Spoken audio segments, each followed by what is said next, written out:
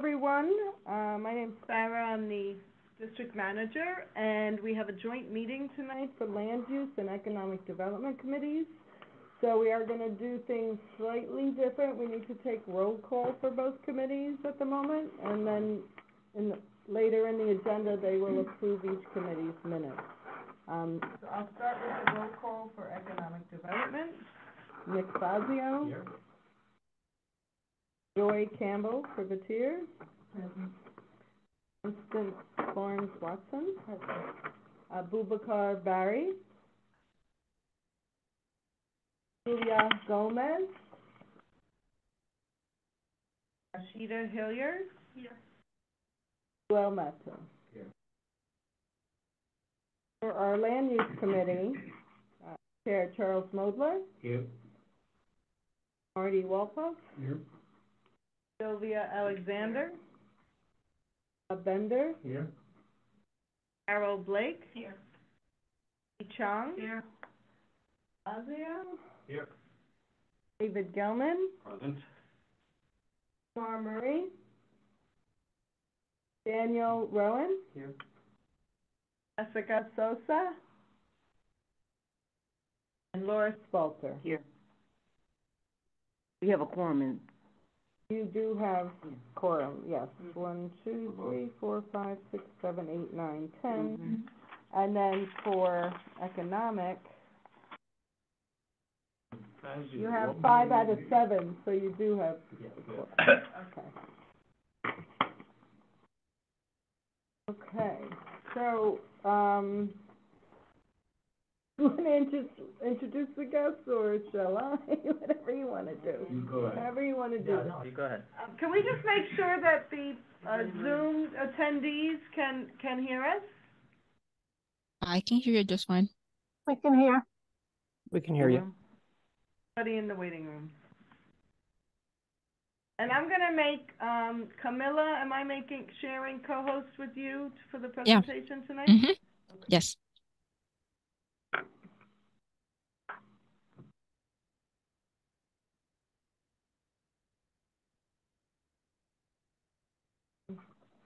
I guess for guests tonight, we do have Camilla Thomas from DCT to make the presentation for City of Yes.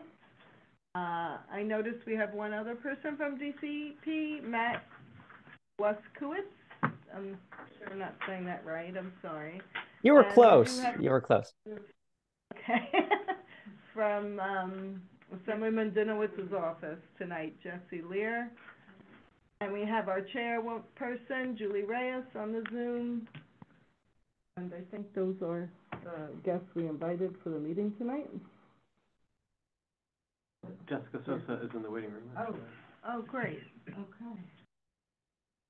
Jessica's on Zoom.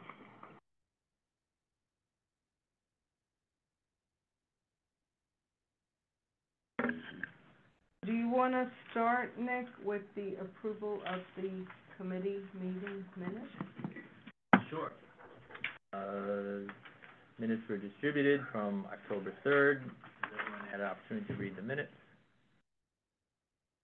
Any discussion on the minutes? A motion to approve? Is there a second? Okay, any opposed? Any abstentions? Move. The minutes from October 3rd are approved.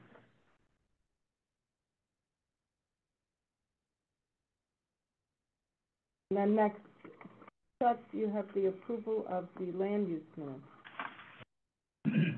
We have minutes for the meeting October 18th.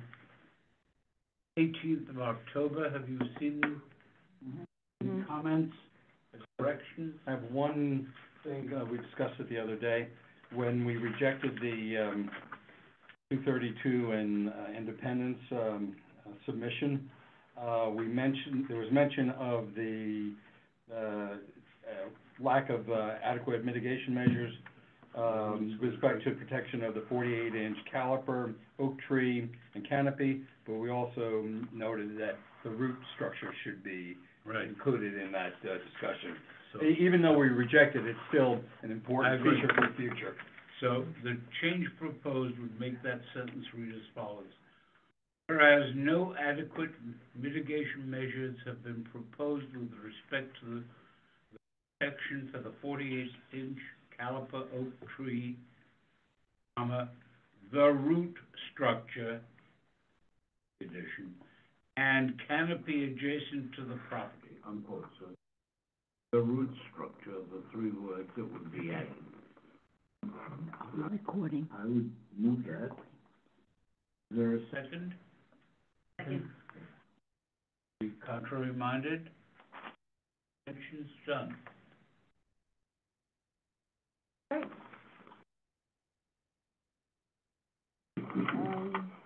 Okay. So that brings us to our presentation from Department of City Planning. We have Camilla Thomas here tonight to give us a presentation on the City of Yes for Economic Opportunity. Awesome. Thank you, Farah. Good evening, everyone. Thank you so much for giving us the opportunity to speak with you at your board. For those who don't know me, my name is Camila Thomas. I'm the board liaison for DCP for the board. I'm joined today by Matt, who's very knowledgeable about the proposal today. I'll be sharing my screen in a minute. My presentation is about 50 minutes long, and I do ask you to please leave your questions and comments to the end so that we can just go through the presentation quickly and then get into discussion, which I'm sure all of you will have many questions for. So Farah, so I'm allowed to share my screen now? Okay, great. 1 second.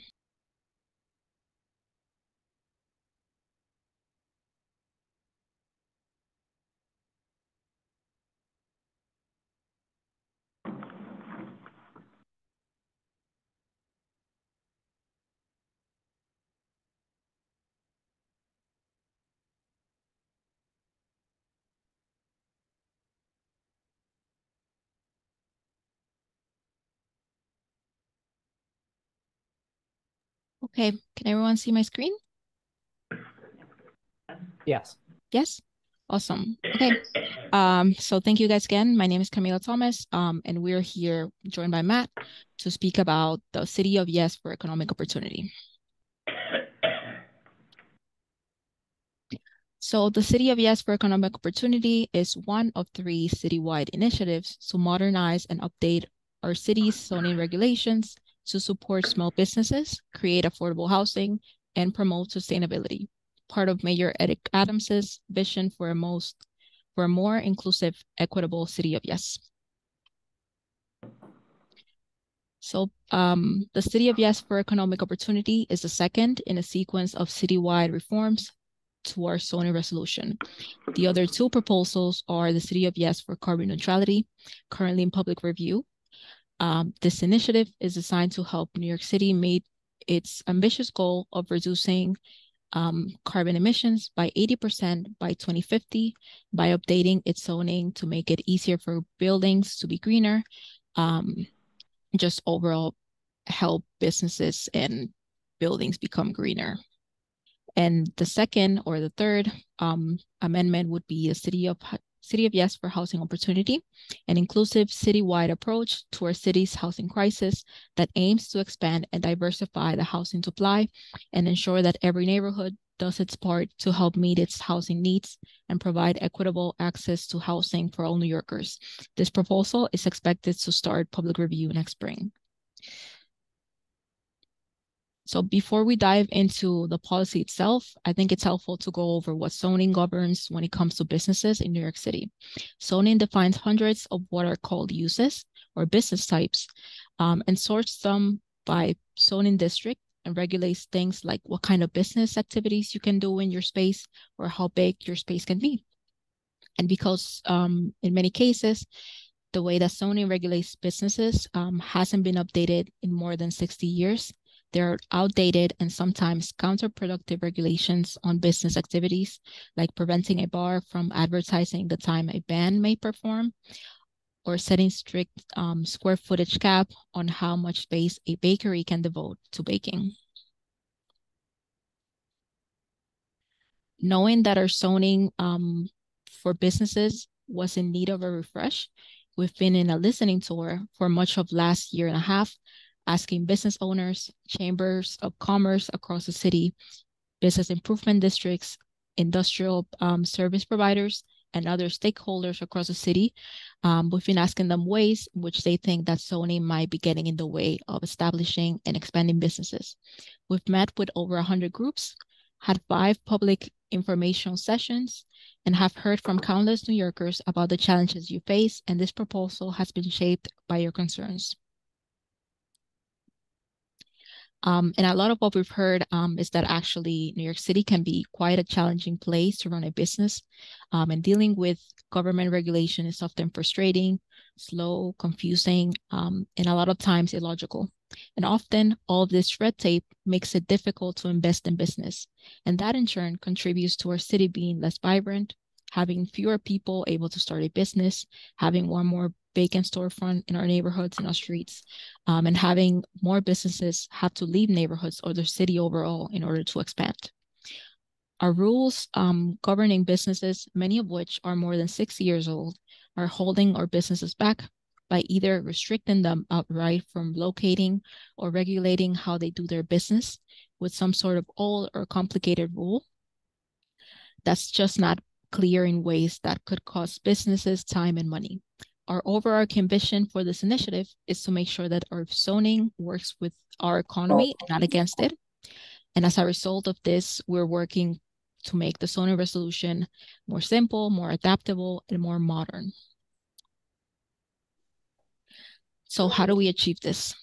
First, we want to make it easier for businesses to find space and grow. The main way we propose to do this is by lifting zoning barriers so businesses can be closer to their customers. Second, we want to support growing businesses and industries by reducing obstacles for emerging business types, which can help emerging businesses thrive across the city and create jobs. Third, we want to foster more vibrant neighborhoods by ensuring that businesses contribute to active, safe, and walkable cities. And fourth, and finally, we want to create new opportunities for businesses to open in the future by creating new kinds of zoning tools that can boost job growth and business expansion in all 5 boroughs. So now I'll go through each of the 18 proposals sort of quickly. Please hold all of your questions towards the end. I will suggest just keeping track of what proposal you would like to speak about like in more detail. But for now, I'll just like go over each of the 18 proposals that we have. See the whole screen. You can click the little line, it'll make it smaller. So for goal 1, we want to make it easier for businesses to find space and grow by lifting zoning barriers so that businesses can locate closer to their customers. In most cases, our zoning rules governing businesses have not been updated since the early 1960s. And it's long past due to update our zoning to reflect and respond to today's economy. Our first 6 proposals do exactly that, making our zoning more simple, more adaptable, and more modern so businesses can more easily locate and grow. Proposal 1, reactivate storefronts, So today, storefronts that are deemed non-conforming face an arbitrary 2-year time clock for reactivation, or else they have to remain vacant. And this is a direct contributor to vacancy in our city. We're proposing to remove that time clock so that vacant storefronts can be reoccupied. Proposal 2, in many places in the city, we have similar zoning districts that are located along the same corridor or on opposite sides of the street, and yet they allow different kinds of businesses. This is an outdated and confusing set of rules that routinely holds back business location and expansion. We are proposing to simplify the differences between similar kinds of zoning districts to make it easier for businesses to know where they can locate. Proposal 3, despite changes in technology and vastly different economy, our city's zoning rules are stuck in the 1960s with how they treat many kinds of maker businesses. We want to allow small-scale clean production like pottery studio, bakeries, coffee roasters, jewelry makers, apparel design, 3D printing, and things of that sort to locate in commercial districts for the first time, instead of only being allowed in manufacturing districts. Proposal 4, if one of the clean production businesses from proposal number 3, so from the previous proposal, wanted to move into an empty office building. Today, they would face rules that would require them to add additional loading docks, even if they don't need them or if the building cannot physically accommodate new loading docks. We want to allow for older commercial buildings to change over time, but not mandating a business to tear apart the ground floor of a building to provide new loading docks. Also 5, today zoning allows for many buildings to have a mix of residential commercial uses, but zoning sometimes restricts businesses from being able to use the upper floors of buildings. This limits options for new buildings to be built that contain both residences and businesses, or for older buildings to adapt over time. We want to enable renovations or new construction of mixed-use buildings in these places where it makes sense by allowing commercial uses at the same level or above residences, provided that complete separation between uses is maintained. And proposal 6, our zoning hasn't been updated it uses to classify businesses in over 60 years. And it's fully antiquated terms like a shoddy shop, which is like cheap yarn, and typewriter repair, make it harder for newer business types like cell phone repair shops to know where they can locate. We're proposing to simplify and modernize the terms we use in zoning to classify these businesses. So, goal number 2. For our second goal, we want to support growing industries by reducing obstacles in zoning for emerging business types. Each of the industries highlighted in this goal, urban agriculture, life sciences, nightlife, amusements, and home-based businesses, face ambiguity and outdated restrictions in our zoning. And we want to address those obstacles so that we can help emerging business types thrive across our city and create jobs across all 5 boroughs. Proposal 7 for urban agriculture, businesses that want to operate indoor agricultural facilities such as vertical farming within commercial areas face uncertainty in today's zoning rules. We want to clarify that indoor agricultural is located in C districts, so more food can be grown closer to communities. Proposal 8, life science laboratories face confusing and outdated rules that slow the development of new facilities. We would like to make it clear that labs without potential for environmental hazard are appropriate in office settings, and we would like to expand where an existing special permit can be used, so labs might be able to locate in the future closer to research centers like hospitals and universities. Proposal 9, regarding nightlife. Restaurants and bars face confusing regulations on whether they can host concerts, dancing, comedy shows, or open mic nights. We're simplifying the rules so that they're based on the size of the venue rather than the activity, so that you'll see only small venues in neighborhoods, commercial corridors, and large venues in places like Midtown. Proposal 10, zoning has outdated terms for defining experiential amusement businesses like virtual reality or children's arcades, and often restricts these kinds of businesses to Coney Island or the city's industrial areas. We will simplify and modernize how zoning treats amusements and recreational activities to make clear these businesses are allowed indoors and at a small scale on neighborhood streets and at larger scales in office districts. And Proposal 11, for home occupations, many New Yorkers start their businesses at home, and zoning allows for a wide range of home business types, including lawyers, jewelry makers, and music teachers. The pandemic changed how New Yorkers work from home, but zoning hasn't kept up, prohibiting specific occupations like barbers or interior decorators, and other restrictions that hold back business creation. We're proposing to enable entrepreneurship with modern rules for home-based businesses while keeping in place safeguards to ensure that any home-based business is being a good neighbor. Yep. For our third goal, which is to foster vibrant neighborhoods by ensuring businesses contribute to active, safe, and walkable streets. Economic vibrancy isn't just about what occurs inside of a building, but also how a business interacts with its surroundings. Inconsistency in existing streetscape regulations, and in some cases, a total absence of zoning rules, means that there is no way to curb some of the worst outcomes of business activity spilling out into the public right-of-way or creating conditions that are unpleasant or even unsafe for passing pedestrians and cyclists. Our three proposals in this goal are designed to ensure that businesses contribute to active, safe, and walkable streets. Proposal 12, promoting better ground floor design. So for proposal 12, streetscape conditions like long blank walls or drive-throughs break up retail streets and can create unpleasant and sometimes unsafe conditions for people walking past them in the sidewalk. But in vast parts of the city, there are no rules whatsoever to prevent new buildings that make these conditions worse. We're proposing to create a consistent and easy to understand baseline set of rules for commercial ground floor design, ones that are more responsive in areas with greater pedestrian activity and more relaxed in the city's more auto-oriented corridors.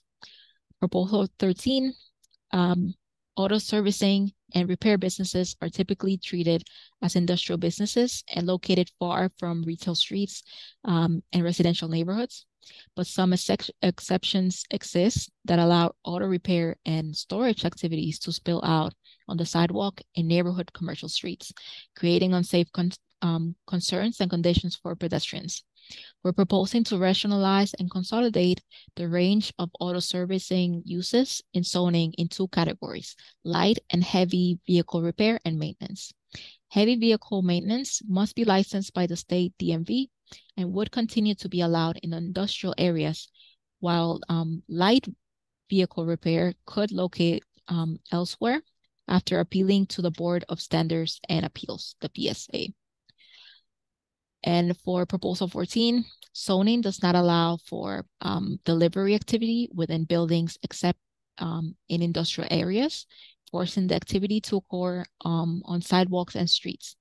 We're proposing to create a new type of zoning called micro-distribution facility and allow these businesses to locate a small scale in commercial areas, encouraging deliveries to shift to alternative modes of transportation and regulating the creation of local hubs for safe and sustainable deliveries to occur.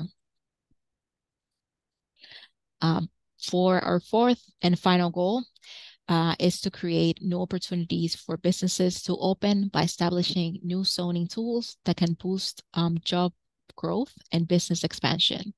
Our zoning resolution contains many kinds of tools which can be used to initiate a discretionary process to change in areas underlying regulations, including special permits from the Board of Standards and Appeals, City Planning Commission authorizations and special permits, and zoning districts. As we're seeking to modernize our city's zoning to support business location and growth, we also need to update our zoning toolkit so that these businesses can have better access to pathways that can enable their expansion or adoption. Our last four proposals all create new kinds of discretionary zoning tools for the future economic success of the city. Proposal 15 for campus commercial. Many large-scale residential developments, such as NYCHA campuses, are zoned as residential districts, meaning that retail services and maker spaces cannot easily locate within these campuses and placing residents of these developments further away from local goods and services. This proposal would create a CPC authorization to allow for 15,000 square feet of commercial space in existing or new construction on a large-scale residential campus, giving residents greater access to necessities or space to grow new businesses. Proposal 16 has to do with corner stores. Some portions of New York City are not within walking distance of a local retail store, like a deli, and zoning has no pathway to potentially allow for locally serving businesses to open. We're creating a discretionary path where businesses or a business could initiate a process to locate a new corner store, provided that the store does not generate any environmental concern or traffic congestion. Proposal 17 has to do with adapting spaces for industries like film. So in some instances, businesses lack options for waiving certain non-FAR related zoning rules. For instance, film studios often struggle to build out sound stages because certain zoning rules like yard requirements and setback heights do not allow them to. Or a clothing store might want to expand to occupy an empty second floor, but find that size limitations or local location rules prevent them from doing so. We're expanding the zoning toolkit so businesses can initiate a process to waive some zoning rules on case-by-case basis. And proposal 18, our last proposal, has to do with new zoning districts, specifically new M zoning districts or manufacturing zoning districts. In some instances, it's in our zoning districts, not discretionary pathways to modify them. There are businesses that are, or zoning districts, that are obsolete at this point. This is particularly true for cities manufacturing or M districts designations. Lastly, low density options, physical design rules, and parking make it impossible to build loft-like buildings, even in areas where they already exist. This proposal will create a range of new job-intensive zoning districts at a range of densities and heights that expand the zoning toolkit for future rezoning.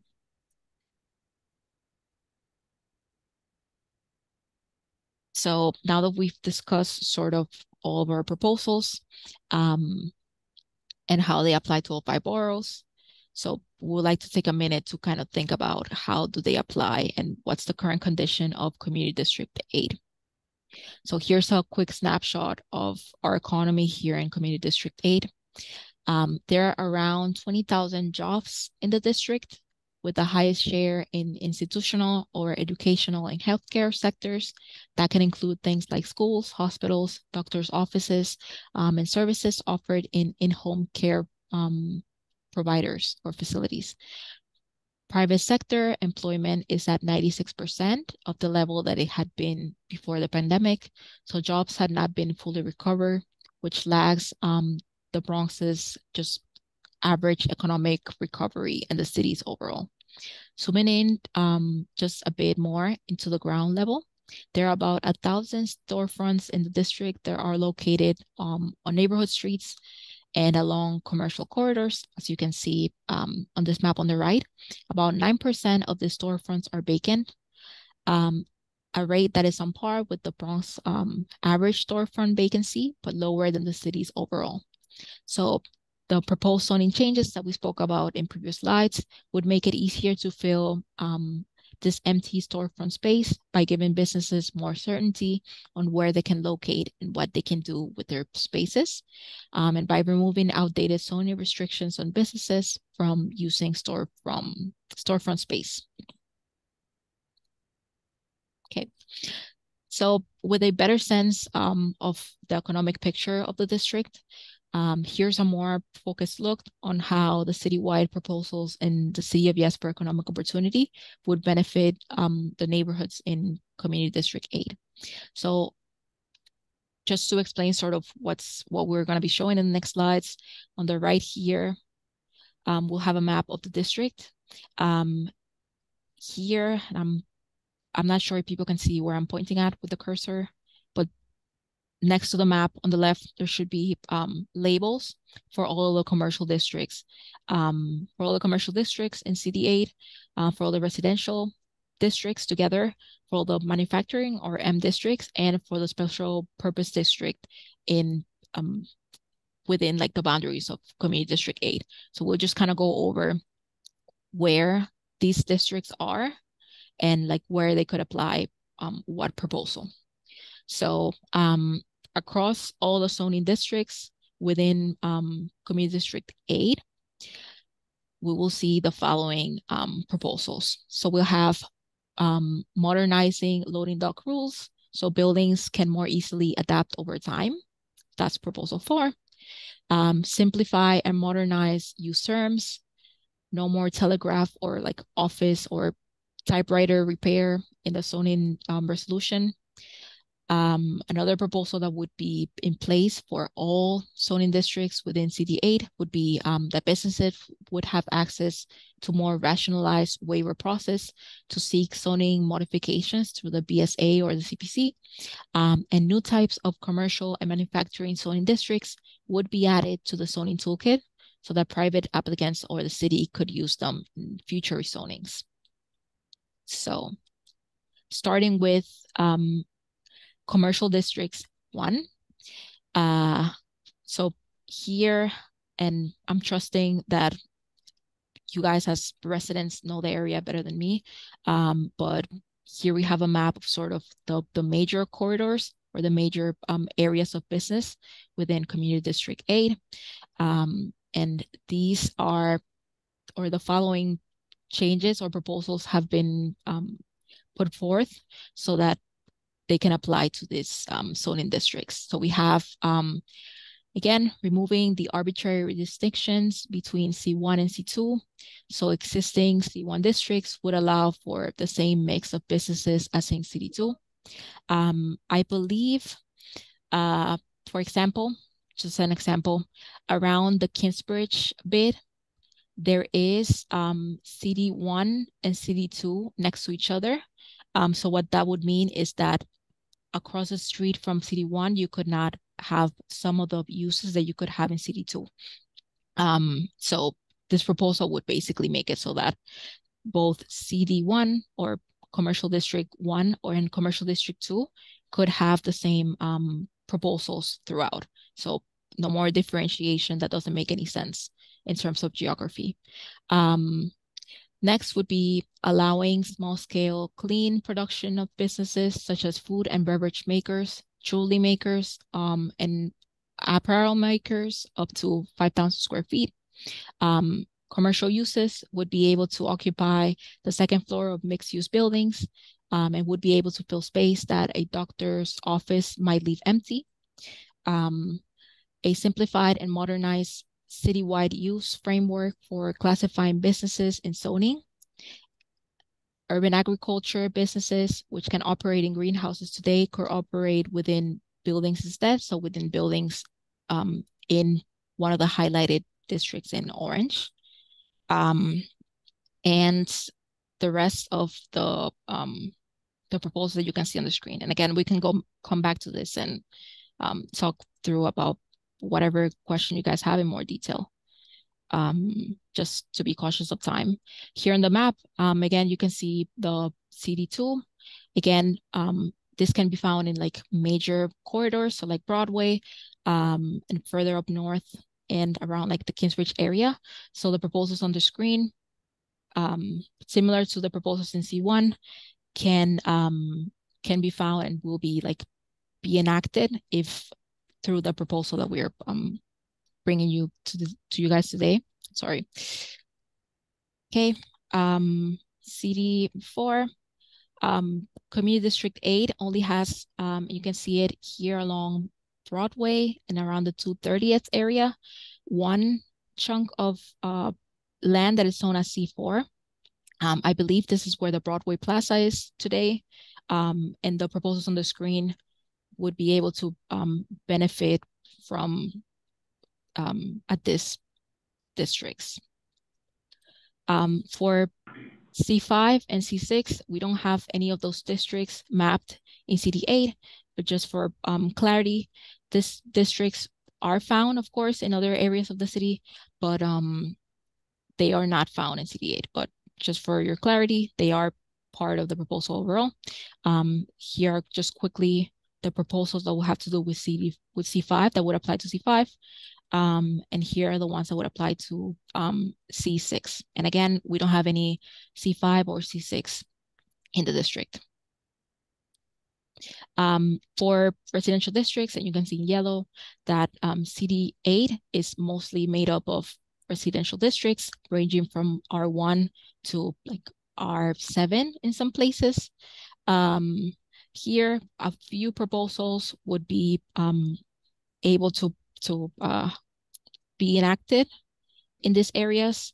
And like I said before, most of the district is zoned as residential. Proposal 1, so vacating existing storefronts. Proposal 11, which is mostly useful for updating rules for housing occupations. Proposal 15, that has to do with permitting local retail in NYCHA campuses and other residential campuses. And Proposal 16, that would create a path and a process for potentially allowing new corner stores in residential areas. For the M districts in the area, we have quite a few, I would say, M districts mapped across CD8. Most of them are located around Kingsbridge again. And here are the few proposals that would be affected in M districts. Just quickly, and then lastly, for special purpose districts, the one special purpose district in Community Board 8 is the Special Natural Area District, or the SNAD. The SNAD is mapped to its entirety just as residential. So only a few of the proposals would actually affect the SNAD. Proposal number 2 for ground floor uses. Proposal 6 for simplifying, modernizing use terms, but again, this is mostly mapped as residential, so the use is residential. And proposal number 12, that would be enhancing corridor design rules. Okay. Lastly, I do want to go over just quickly this roadmap that we have for the process to come for the City of Yes for Economic Opportunity. After more than a year of getting in front of as many audiences as we can, presenting our ideas of solutions and the problems that businesses are facing today, and soliciting your feedback and questions about these proposals. We're in the process of going before every community board, like we are today, for a formal public review. This process will culminate in a city council vote sometime next spring. And with that, I think we can get started with questions. So I'm going to share my screen, because I'm sure you guys will want to jump to different slides, but happy to start taking your questions now.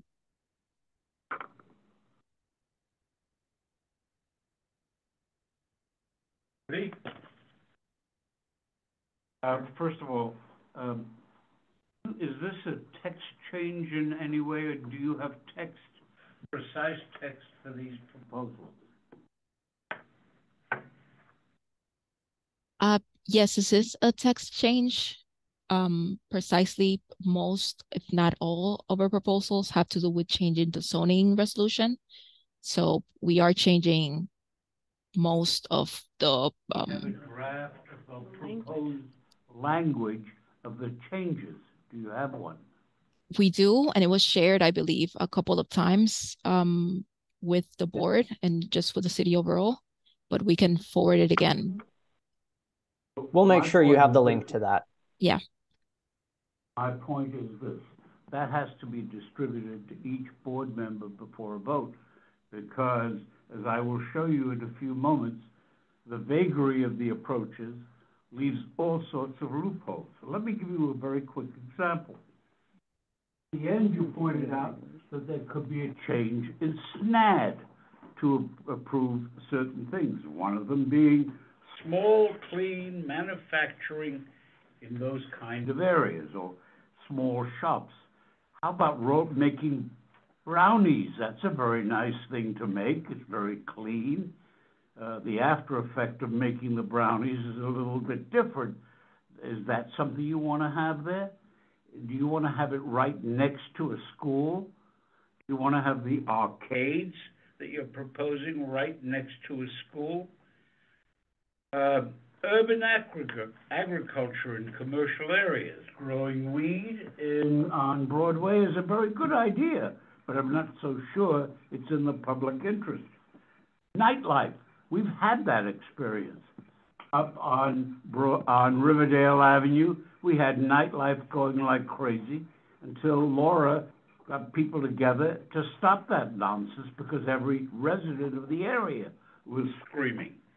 Amusements, wonderful. We'll have slot machines right next to Thomas Christian's. I need to see the language. I need to see what you're talking about. I'll give you another one. Home business, a good neighbor. Who's it? What's a home business? Is a brothel a home business? And is that a good neighbor? Maybe a good service, maybe productive, not necessarily a good neighbor. Better ground floor designs. Now we're the design police, so that the architects cannot design to fit my business needs. Appeal to the BSA. Now that one really troubles me. We now have one of the first BSAs that has had no claims of anybody being able to mess with it.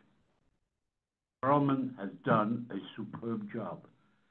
If you start providing appeals to BSA and things like auto repairs, you're going to go back to the old days.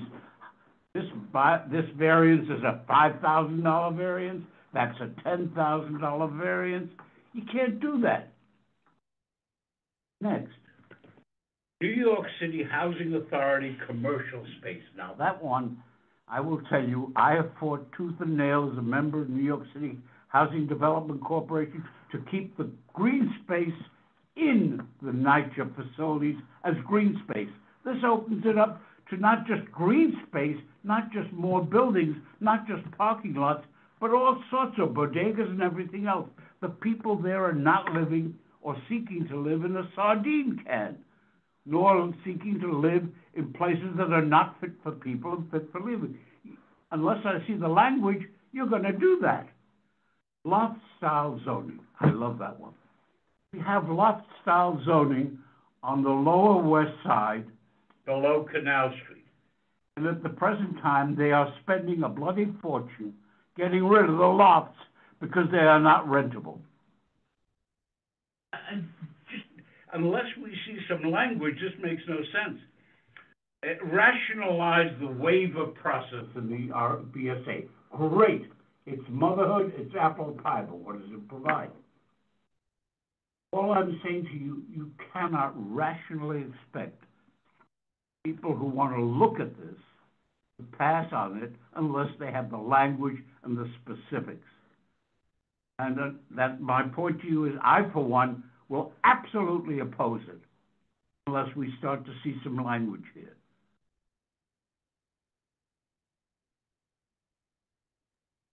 Thank you. Yeah, totally understandable. The language was shared to all boards, but we can reshare the language for your next steps. Have it again? We do? Yeah, we have it. Yeah, we did. We never saw it. So it's like 600 pages. Yeah, exactly. It's a huge. Oh, it was emailed to us. Yes, it was emailed to everybody. All right. I didn't read it. And I have a question. may I just respond a little bit with to what Chuck said? Now, I have not perused this thoroughly because it is 664 pages. However, after sitting through two different presentations and looking at it, albeit a cursory look, many of the issues that you raise are not necessarily the intention of any of the proposed amendments. So I encourage everyone to take a look at them and look at them in their details. But essentially, without getting into each and every one of them, the idea is to the economy and the commercial ecosystem, based on the zoning, not suitable to 2023. Agreed. The economy has changed, the commercial ecosystem has changed, and right now there are some significant gaps between the zoning and the needs within the evolution of the economy here in New York. Some of that is because of other interventions that happened in the past, and some of it is because of the way technology and consumer tastes and preferences and everything have evolved. So I encourage everyone to look at each one individually, but this is a way, let me just give you a quick example. I hope this doesn't become tangential. But we have a thing called Etsy economy. People shop on Etsy now. Small bag manufacturing. We don't have large scale manufacturing anymore.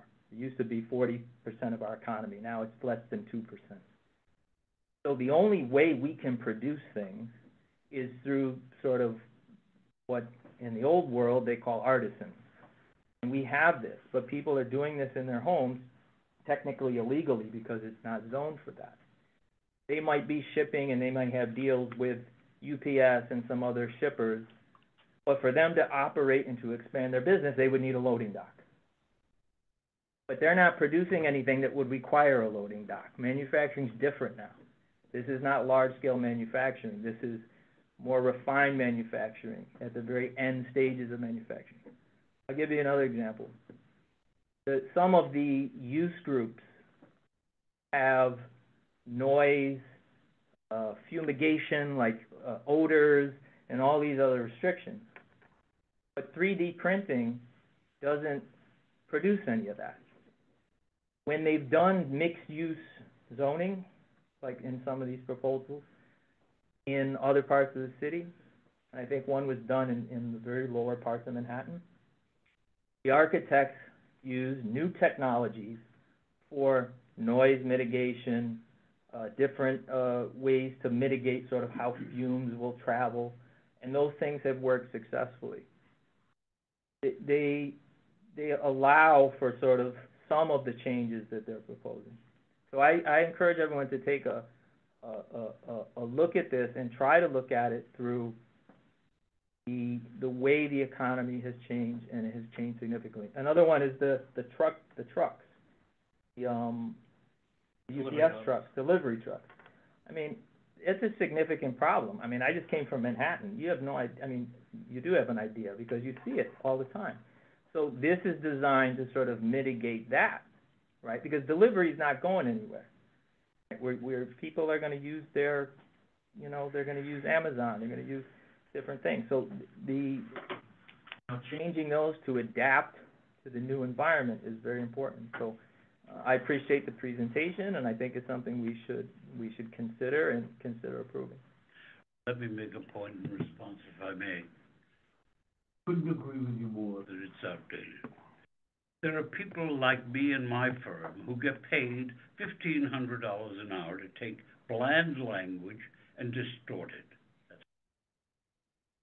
it. And we do it. That's why I say it's essential that you have the language so you can play with it and see what it is, number one. Let's deal for just a minute with the UPS truck. I think that's a wonderful idea of doing something in the middle of the block. But do you know why you have the double, triple, and quadruple parking? What UPS and every one of those outfits do is you get tickets all the time. That's how the people at Department of Transportation meet their quotas. They get 4, 5, 6, 50. Then they put them in a box. This is an actual fact. They put it in a box. Once a week, they take the box over to a special section of the court. It's weighed, and they're given a number. They don't care. There's a guy who carries the box. He knows it's going to be X dollars a pound, and that's it. Wants to do in business. It's cheaper than a parking spot.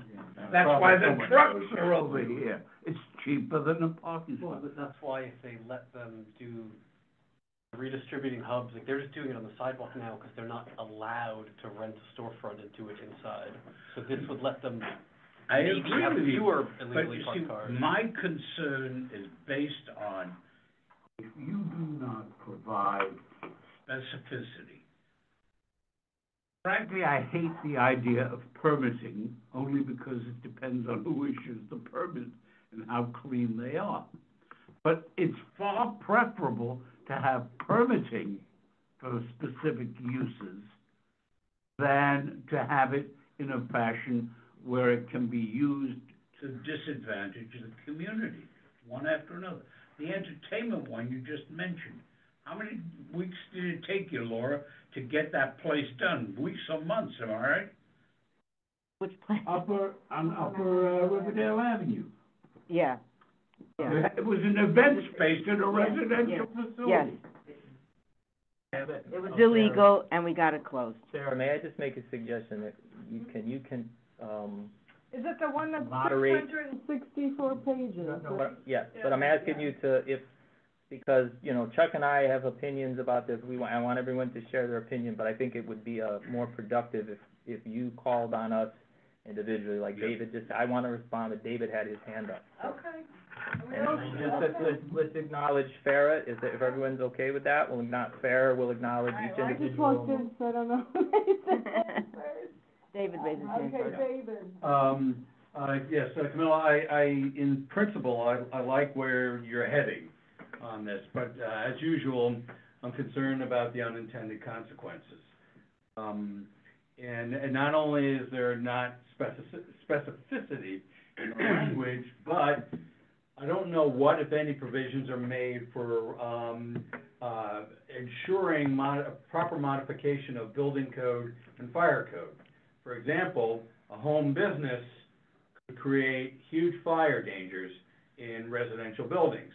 Allowing commercial enterprises on upper floors could create structural problems, and, these are things that need to be addressed by the building code and the fire code. And of all things, New York City survives because it's got a superior set of building and fire codes. And I'm concerned that that this proposal, and I could be wrong because I have not read the 664 pages, but I'm concerned that this is proceeding without sufficient restraint, acknowledging issues about fire and building codes. If I may respond to that, we've worked with the Department of Buildings for well over a year now on the very beginning stages, right up until the present moment on each part of this proposal. And as it relates to home occupations in particular, I just want to note how little we're actually changing here, because the zoning today allows for a wide range of home occupations. But there are specific kinds of businesses that are prohibited in the zoning. For example, stockbrokers, interior designers, and barbers, not allowed under zoning, but you can be a lawyer or a doctor, have people visit you in your home. So as with home occupations and every other part of the proposal, what we've done is we've worked with the Department of Buildings just to make sure that that these proposals are making their jobs easier. And then as we get into implementation phase, making sure that any updates to the building code are taken into account where they need to be. So we don't do this in a vacuum. Zoning is, of course, implemented by the Department of Buildings. So we want to make sure that what we're proposing works for their purposes, and we've done that here. Residential building code, you're also making provisions for fire code update, right? Well, similarly, yes. So once the zoning changes are adopted, then we work through the process with the fire department the same way. And DOB themselves, of course, work with the fire department as well in making sure that all codes are in sync. There are also places in this proposal where we have to work with our mechanical code, as well as other aspects, not just the building code itself. Thank you. But I also did want to make sure that I addressed something that was brought up earlier, and that's SNAD. So just to clarify, because your particular special district is not one that has commercial zoning as any part of it, the streetscape proposals would actually not apply. They only apply to areas that are zoned as commercial underlying.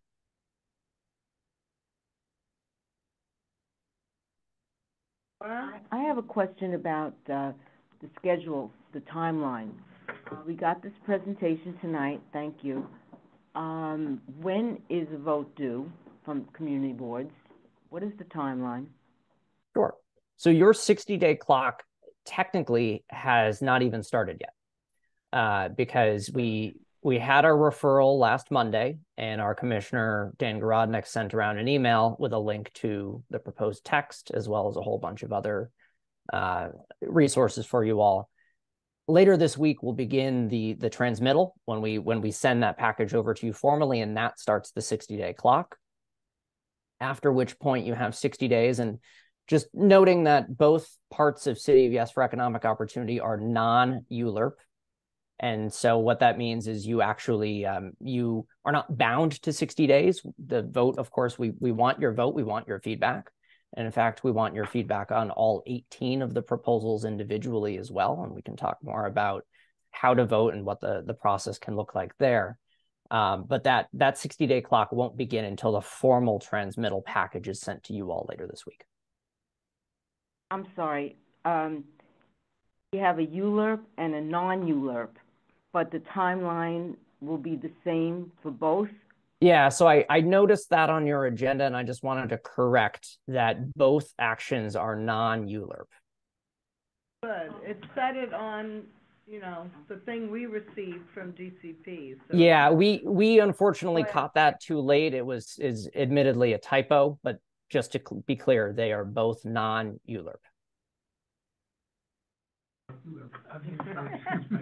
And just one point that has been made by others, I also am concerned about businesses at home because they can change the whole character of a community or a building because of increased transit, population, people coming, parking. It would have to be really regulated. And as I said, I haven't seen the language, but it does change the character. And just, you know, that question, why can't I start a business at home? There's a lot of reasons, and they have to do with your neighbors. Yeah, thank you for the comment on that. And what I would say is you can take a look at what we've proposed, the actual language of what we've proposed on our website, nyc.gov/yes, economic opportunity. But much of what we have proposed is actually just based on the existing zoning. So if you go to section 12-10 of our zoning resolution and you search for home occupation, what you'll find there under sections A and B, we're keeping the safeguards that are put in place for home occupation. So you can't sell anything that you didn't produce on site. You can't have exterior displays or a display that's visible from the outside. You cannot store any materials outside of your principal structure or an accessory structure. And if you're in an R1 or R2 district, there's additional regulations on signage, and then you can't make any alterations to your structure. And this is perhaps the most notable, you can't do anything that in a layman's term would create a nuisance. And like other parts of the zoning resolution, if that were to come into place and you were generating a nuisance as a home business, DOB gets involved. DOB can issue violations for that. And so we're retaining all that. We've talked to DOB and they think that this works. So we want to retain those existing parts of our zoning, and the parts that we're adjusting have to do with the size, the percentage of space that you can have within a dwelling unit that's devoted to a home-based business, and the number of employees associated, and then the home occupation types that are not allowed. So those are the three specific types of changes being proposed, but we are retaining all the existing parts of section 1210-B.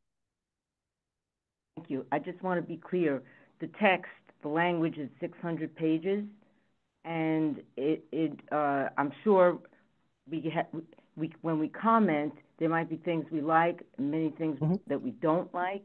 Is this text going to change ever, or the text that we're looking at now, this is it? Yeah, two questions. So I want to make sure I answer both. It'll change. So, okay. Right. So this is the start of the formal process, of course. So what we're wanting for feedback now is we want your opinion and your vote on the overall package, but we also are providing a worksheet where you can indicate whether you support each of the 18. So let's say that you like, just to make up some numbers, 2, 3, 5, and 12. You have some concerns about 14 and 16, and you would say absolutely not to number 18. We want to know that. And we want to understand the concerns that you have for each of those 18, because it helps us in the process as we go through and we prepare for any changes we might make before the City Planning Commission. And it also helps your local city council member understand what your opinions are. Because if you vote just yes or no on the overall package, it's much harder for us to know what your opinions are. Thank you. Thank you. Okay, Bob Bender was next, and then I see Julie Reyes, chair, had her hand raised before? Yeah, so first of all, I'm glad to hear that you are looking for feedback on each of the 18 different proposals, because I see a lot of variation in these 18 proposals. Some seem more or less benign and as you said, actually reflect the current reality, such as home offices. Many of us were operating a home office during the pandemic for 6 months, sometimes a year, and for a lot of businesses, it worked out very well. So that's just recognizing reality. On the other hand, introducing agriculture or laboratories into certain commercial spaces, that's a much more complicated proposition, and I think requires much more careful scrutiny. So there's a wide variety here, and I think the language is important. We really do need to look at these 18 proposals individually. The one that jumped out at me is the same one that our land use chair mentioned, which is commercial space in NYCHA.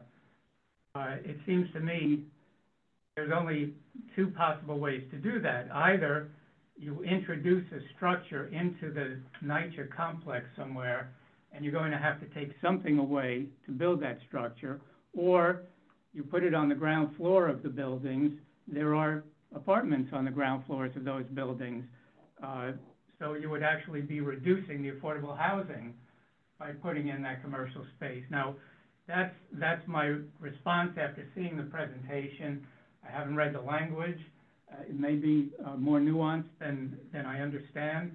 But I guess what I'm saying, not just to you, but to all of my colleagues, is we really do have to look at all 18 of these proposals and consider them individually. And I think, quite frankly, we've got a big job ahead of us. Mm-hmm. Yeah, we do want your feedback on all 18, and we're here to help you through any questions you might have in that process. So please don't hesitate to reach out, and we can get you responses to anything you might be wanting. But on your question on NYCHA, there's actually a third possibility that I wanted to point out, and that is several existing NYCHA campuses, other large-scale residential campuses where you have ground floors that are not housing. And today you can have community facilities, you can have community spaces, you can have just underused space that NYCHA is using for their own offices. And what we've heard from them is that in some instances, they have plans to redevelop the ground floor to include things that could be things like a small retail or maker space for residents.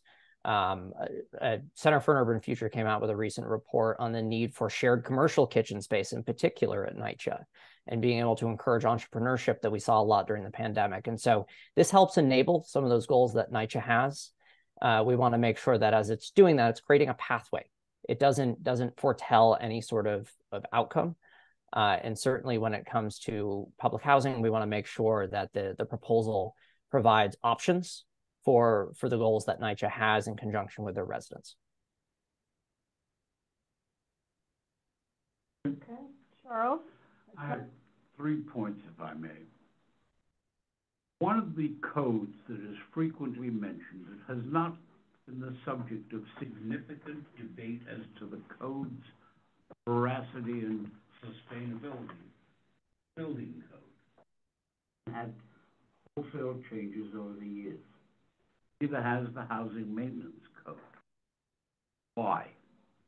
Because what we did there, and both of them were done during my tenure, what we did there is we hired Columbia University for one, and we hired Cooper Union for the other to pull the agencies together.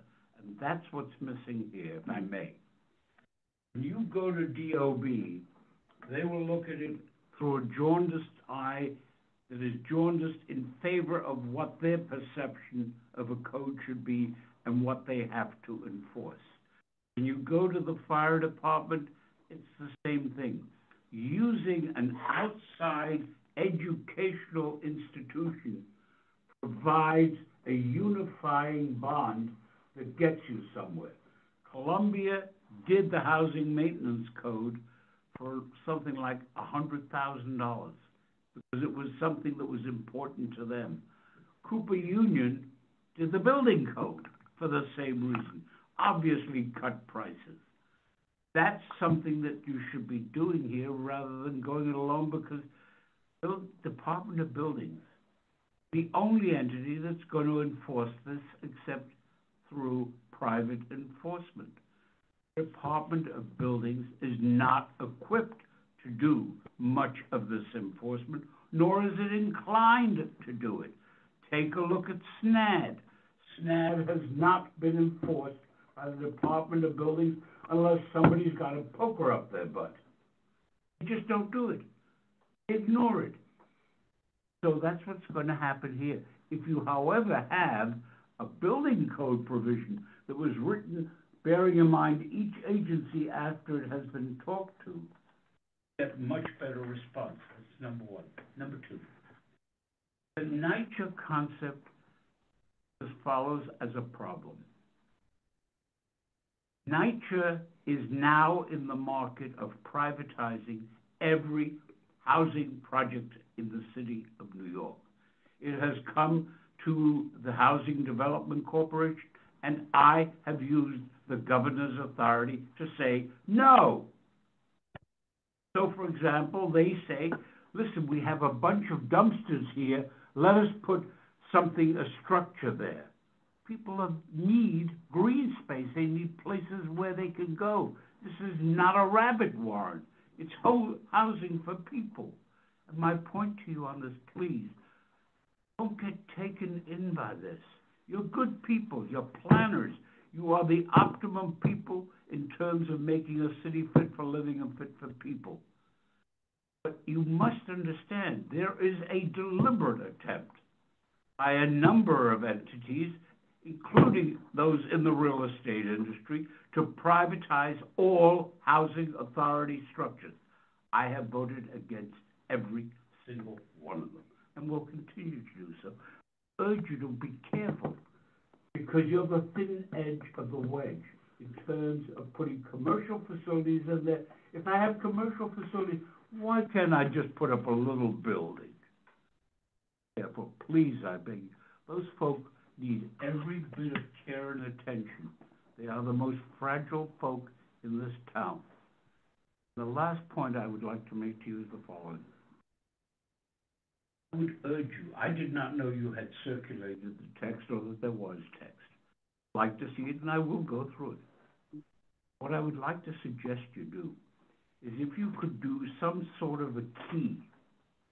So, circulating a copy of this schedule or presentation, say, item number 1, you will find all the material elements on pages 3 through 14. So make it easier for people to read those things that are of interest to them. Camilla, we have that, if you wouldn't mind going a couple slides forward. Fine. If you have it, that's fine. Perfect. As I said, I haven't seen it. We'll make sure that you all have a copy of this following today's presentation. We have this presentation also? Yes. Yeah, we can get all of this, yeah. I believe, Matt, as well, the text also has like highlight points where the changes are made. That's so right. You'll be able to just go and like see what changed. So it's not just you like doing like find the 7 differences with the zoning text amendment. We do highlight what has changed.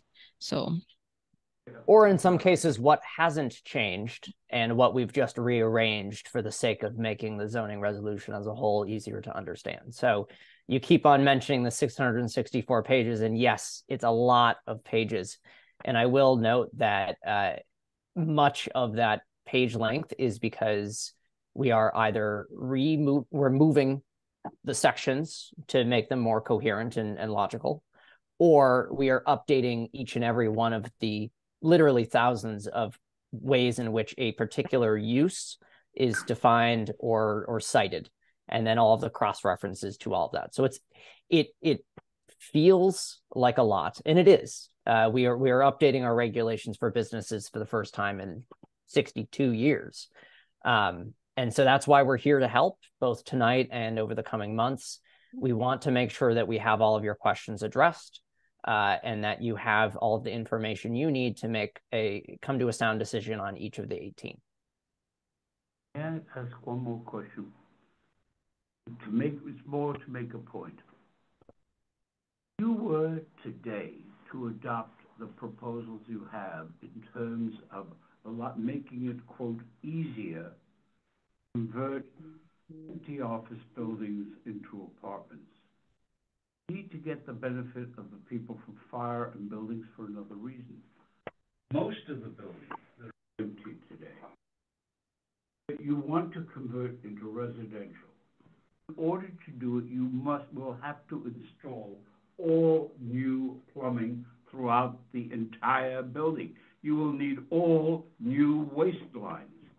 You will need, the cost of that is prohibitive. So that, for example, on one building that I am aware of in the Wall Street area, it will cost more to do that than to tear the building down and build a new one. So you need to get the input of people in the construction trades, otherwise we're spinning wheels and we're holding out illusory objectives. Thank you for that feedback. I do want to be clear that no part of City of Yes for economic opportunity facilitates conversion of office to residential. That change is being proposed or being studied as part of the City of Yes for housing opportunity, which should be for formal public review next spring. Okay, I'm gonna call on Jessica Soso. She's on Zoom. She's a committee member. Hi, everybody. Thank you, Farah. I wanted to ask something I don't see are just case studies that resulted in these proposals.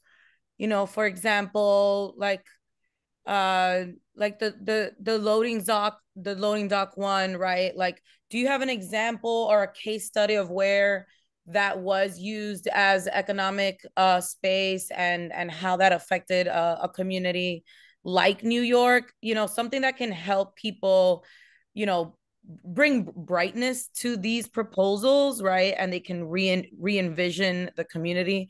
Because I feel like I would feel almost rushed to vote on these proposals without knowing how, you know, what case studies exist for them that are in support and in opposition. And then we can actively review how it would affect CB8, and then just have a more productive conversation about it. So the question is, do case studies exist?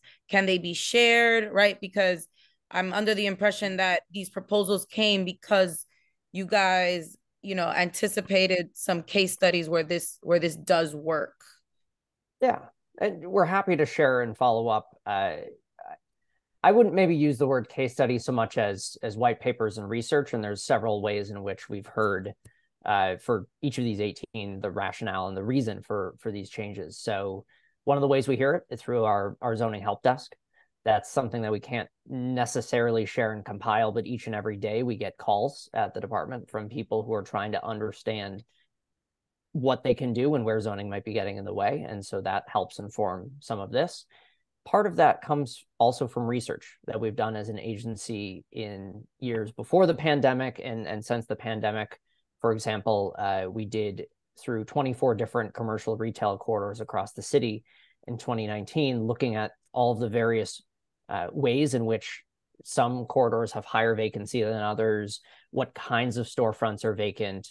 And through that work, a lot of our proposals under Goal 1 were formulated, understanding the ways in which there are, of course, many reasons why a storefront may be vacant. Zoning is some of them, and in some cases more directly than others. So wanting to address those.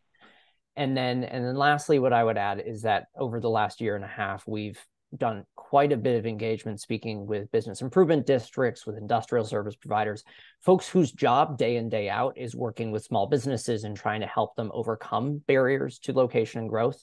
And so some of the proposals and the work that we've done either come through that engagement or through more specific focus groups, if you will, with folks like the urban agriculture community, understanding what community growers need to be able to start a food business, or trying to understand what kinds of work need to be done in order to, for example, being able to locate a corner store where today you would need to do a full rezoning of a commercial overlay that may not be appropriate for many businesses that are either seeking to locate or want to change their space. And so creating that pathway in zoning where it doesn't exist today, it doesn't guarantee new corner stores. In fact, you all as a community board would similar to the process we're under today, they would be required to refer to the community board, but it provides a pathway.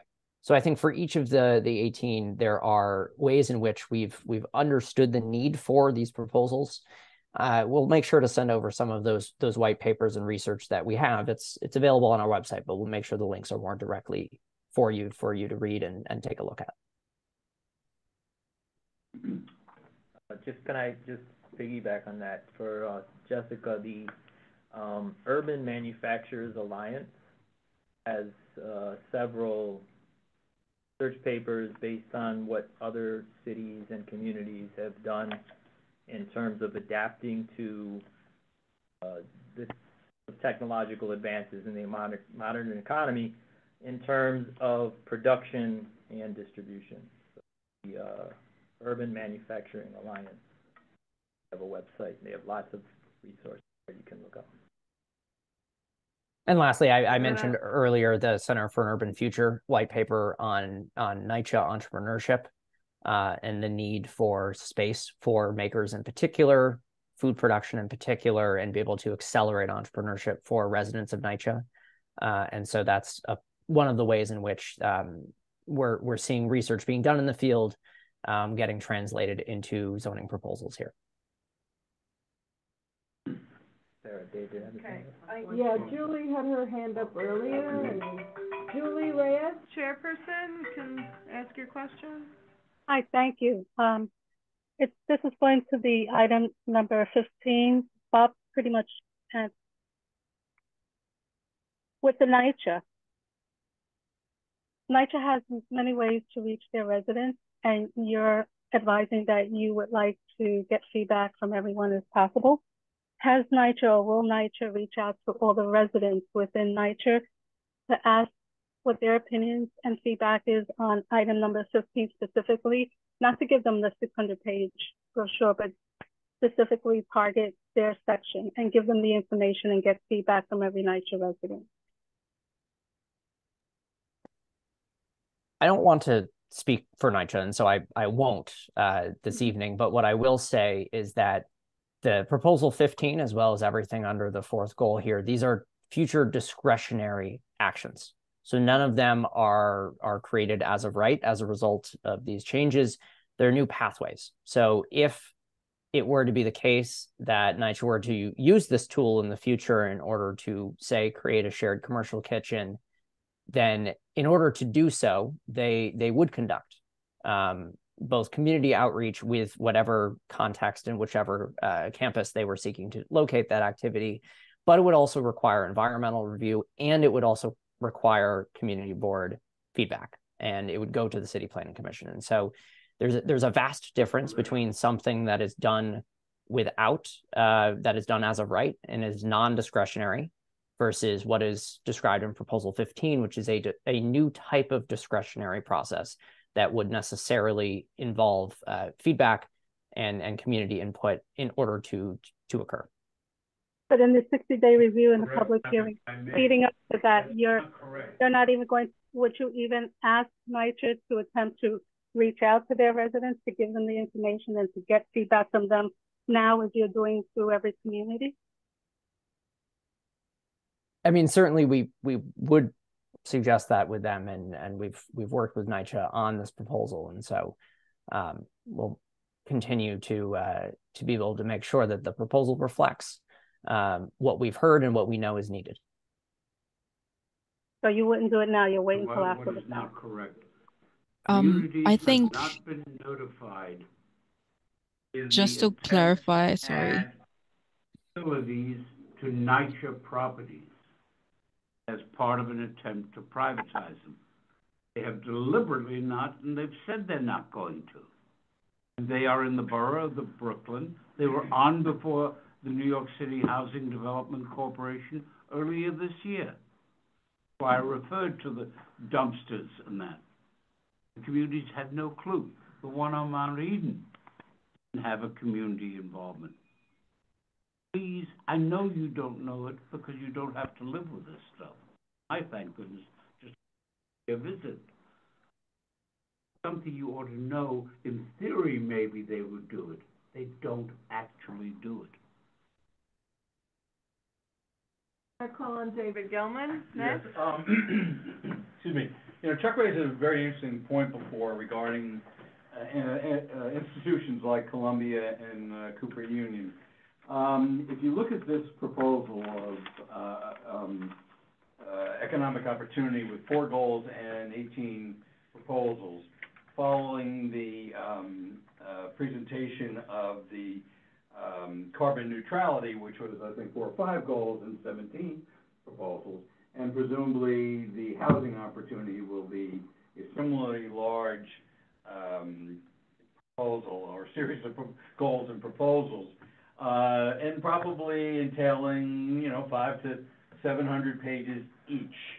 So we're talking about, you know, well over 1,000 pages of material for community boards throughout the city to digest. And we may not necessarily have the skill set to do that, but entities like Columbia and Cooper Union and others around the city, Pratt and other institutions, could be very helpful. They could be helpful in making your case to the community boards. But it would be very helpful for us. I mean, I don't think you want to foist this upon us. I think you want to get our buy-in. Most projects, you do want buy-in from the constituency, be it corporate or educational or physical, geographical constituency. I think you want to reach out to some entities, such as those educational institutions, that could help digest this for us. These proposals are very interesting. The goals are laudable, but at, you know, well over 1,000 pages, just nearly impossible for the community boards to digest. Jody had her hand up. I don't Ryan. know who Ryan McGuire is. I want to second David. This is a lot of information. 60 days, that's, you know, it's almost like we got a 3-day review on every single proposal. That's all I want to say. Anyone here have questions? I see one community member had a question. David and Jessica, I just want to say we hear you. We know, and we're here to help both tonight and in the future. And we also have a number of resources on our website to help you understand each of these 18. So we have, as Camilla mentioned, we have annotated zoning text where we have notes in the margins about the nature of each of the changes and why some changes are being made and others look the way they do. We have one-pagers or on particular topic areas to help you understand a particular topic. I mentioned to Jessica earlier a series of one-pagers that will make sure, or white papers will make sure are made available. And then we also have the presentation itself where Camilla walked through each of the proposals and where they would apply geographically speaking.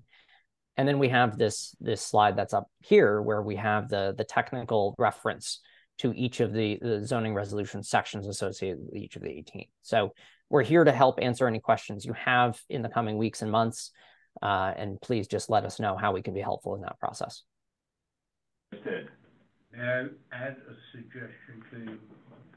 If you could defer the formal referral until the very end of November or the very beginning of December, people will be able to use a quiet period to review all of this. Things quiet down over Christmas.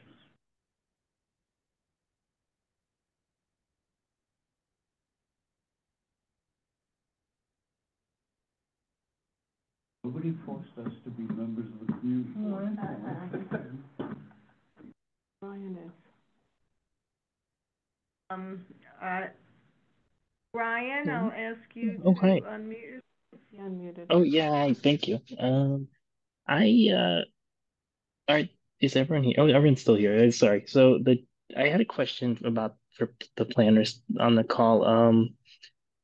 I mean the housing proposals have also been put out, but not, I guess not in detail. And I was kind of wondering how these commercial proposals kind of interact with the housing ones. Like, for example, in Riverdale along like the Broadway corridor, a lot of the development over the last couple of years has been strictly commercial.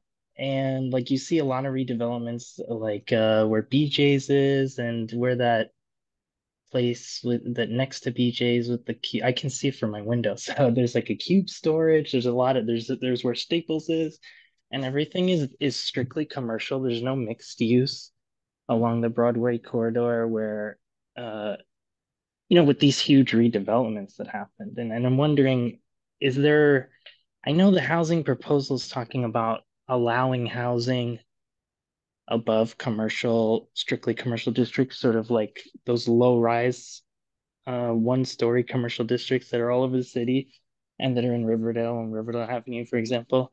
But like, how are those two goals going to interact? Like getting more housing and also, I know it doesn't directly relate to the economic opportunity plans because I see that's more about spreading out, businesses, which makes sense to me, but I'm just curious what your thoughts are. Thanks. Sure. Just to clarify for Matt, who's not as familiar with the district, I think you're talking about Broadway along like around 238th.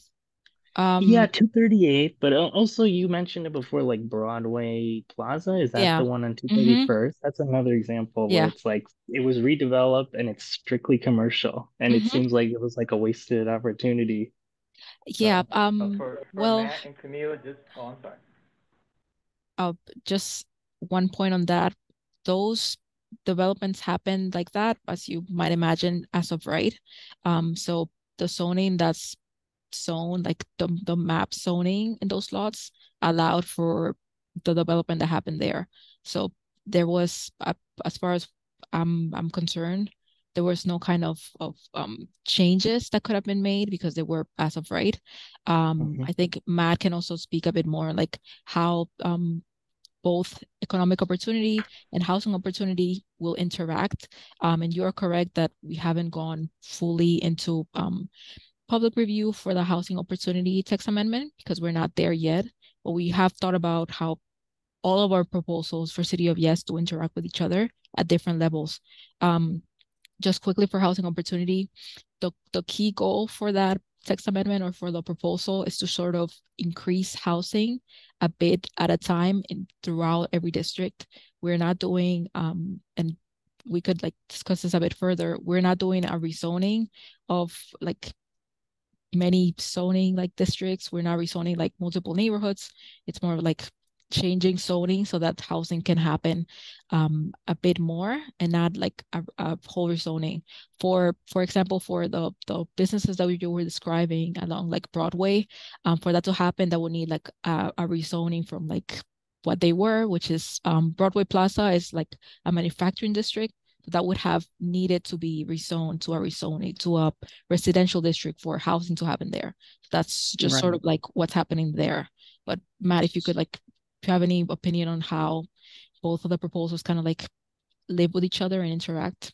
Yeah, Ryan, I appreciate the question because, of course, City of Yes is all three as an umbrella for the kinds of changes we'd like to make to our zoning. There are three thematic areas, and I want to be clear that there are no proposals in this text, economic opportunity, that directly facilitate the creation of new housing, just as there are no proposals in here that directly facilitate a change in density for any building. So this is all about repurposing space from one use to another. So that's the universe we're working with here.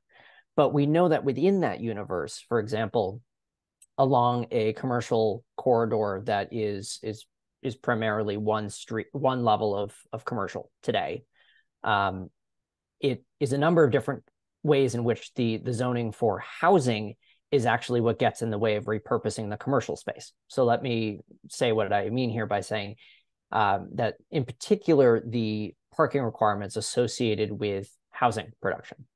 This is our so-called missing middle of housing, where you see this topology of 3- and 4-story buildings along a main street across most of the city. But most of all of that predates the 61 zoning, which effectively outlawed that building type in the future.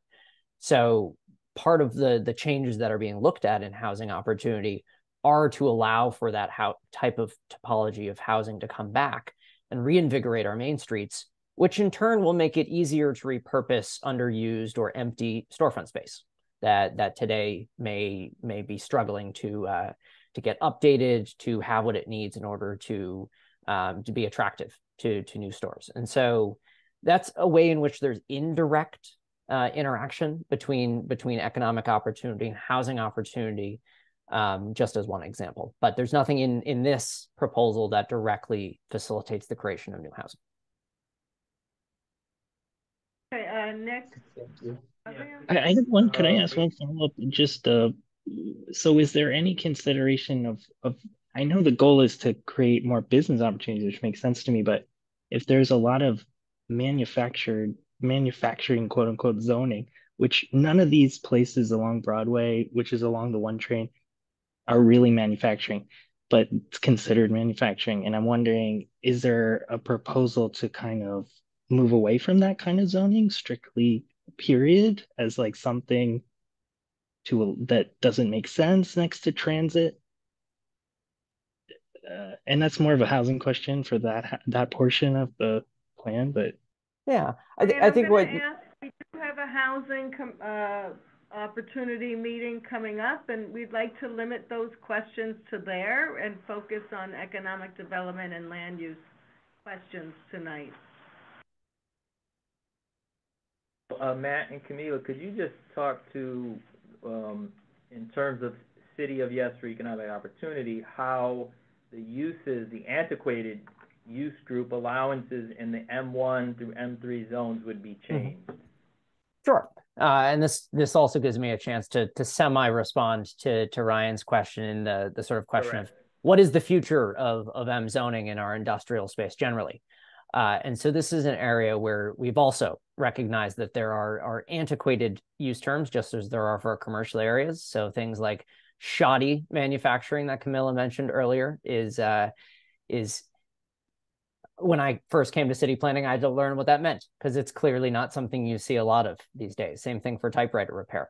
So we're updating all of the use terms in our zoning generally, so they reflect modern economies. And for production in particular, we're tying these uses to a system of industry classification that the federal government uses. It's called NAICS.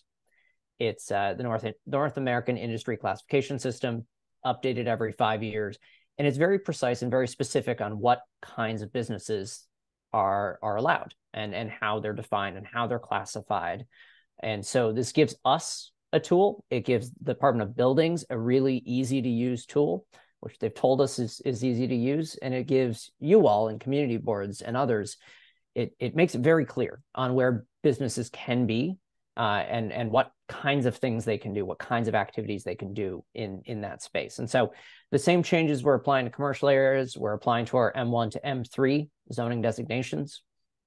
But I also want to touch on the future of M zones, and that's Proposal 18, where we've, through more than a year now, and really going back to even 2016, 2017, speaking with folks who do industrial service provision, and it's just really hard to build new industrial space in the city today, in part because our zoning tools for M areas are just so antiquated, with things like sky exposure plane that makes it hard to build up to a certain height, or just very large yard requirements. And the ZR was constructed thinking that manufacturing, which would be the predominant use of these districts, wasn't then, isn't today, but it would be made by people who would drive and then drive back to their jobs. And that wasn't the nature of mass production that we saw even in the city then, but it reflected the mindset of folks who created these tools in the future. So we're creating a new set of tools, ones that are useful in a variety of different contexts, but have a more loft-like envelope so that you can build a new building for today's production and today's manufacturers, but one that doesn't rely on such more low-lying, sort of usually one story for your M11 zoning designations. None of these new tools would be mapped as a part of this. So if tools were deemed to be appropriate, they could be mapped through a future rezoning, but we would not, through this proposal itself, change the underlying zoning of any M district. I hope that answers your question. No, it does, and I think it's a little premature for us to debate each one of these individually, but as committee members begin to look through the draft, I hope I would like you to try to keep in mind two primary things. One, in terms of how we redesign production and manufacturing, we are spending $1 trillion over the next 10 years by most estimates on reshoring. Without these changes, we aren't going to see any of that, because we don't have the zoning to be able to reshore anything based on the way the economy is moving right now, and based on the economics of what things are financially viable for us to reshore. So this is an attempt to address that. Number two is, when you look at the totality of all the different amendments, look at it in terms of supply, because we have a supply issue. Repurposing of spaces that aren't online, one way to address supply. The redevelopment and allowing development that allows for mixed use is another way to address supply, just on the commercial side. And then this is also, and maybe it's not a good idea, but this is the intention of the NYCHA Tower in the Park proposal, which, by the way, from a planning standpoint, has been proven to be pretty bad. This might be able to address that, okay, and address the supply issues. So these are the things, is think in terms of supply and in terms of how our city will be able to be more self-sufficient from an economic standpoint, instead of just exporting legal services, which are our #1 exports. And at Chuck's price, that's a pretty good deal for us. But that's what we export, our legal services and financial services, okay? And it's been good for us, but what if that changes? So this is an attempt to diversify and create a more sustainable, self-sufficient economy within New York City.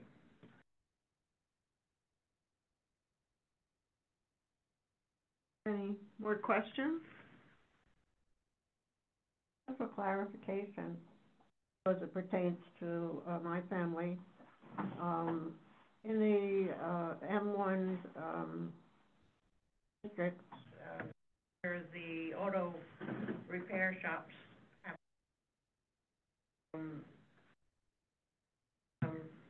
Item that was on the screen said they have to disallow them to be on sidewalks and streets. If you know what a shop does, they are literally on the sidewalk and the street. where in the, manufacturing areas do you think that they're going to be?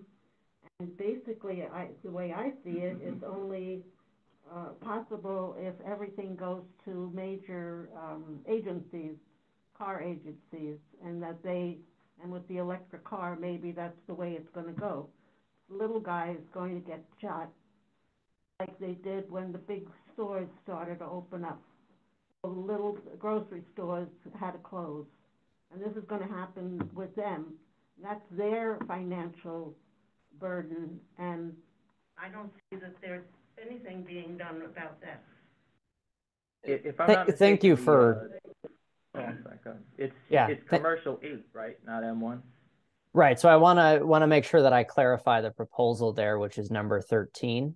So what we're saying here is if you're zoned as C8 or if you're zoned as M, that heavy vehicle repair, that's part of what it means to be in an industrial area. We think that makes sense. And in those locations, continue doing as you were before. What we're saying in this proposal is that if you are operating on a retail street, so this is our C1 and C2 overlays, as well as our C4 district in CB8. In those districts, if you're an existing business, continue operating as before. If you want a new business to locate, you just have to go to the BSA in order to do a site plan review before you can locate.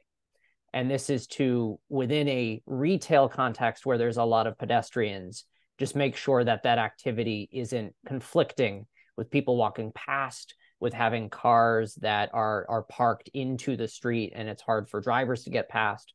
So it's trying to address some of those concerns when the context of the surrounding area is not primarily industrial, but rather it's a mix of residential and retail uses.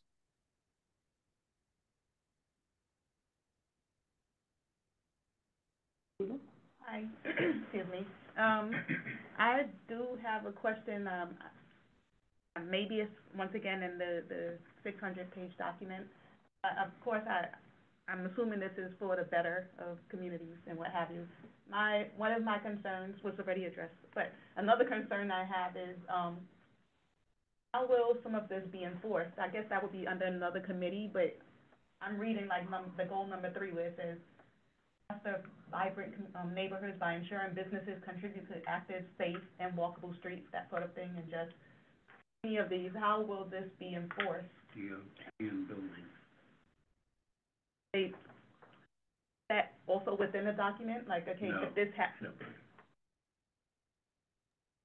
Yeah, so for the most part, zoning is both interpreted and enforced by the Department of Buildings.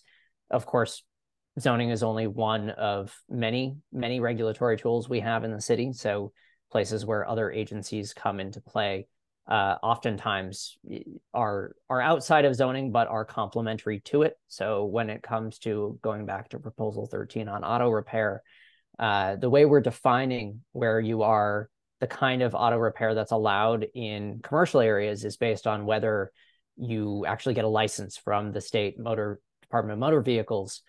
And if you do obtain a license to do heavy vehicle repair, then you are not appropriate for retail streets. And of course, you're more appropriate for industrial areas. So that's an example of it is not us. It's also not DOB that makes the determination whether you are the kind of auto repair business that is heavy industrial. It's the state. So these are places where other agencies and other regulatory apparatus come into play.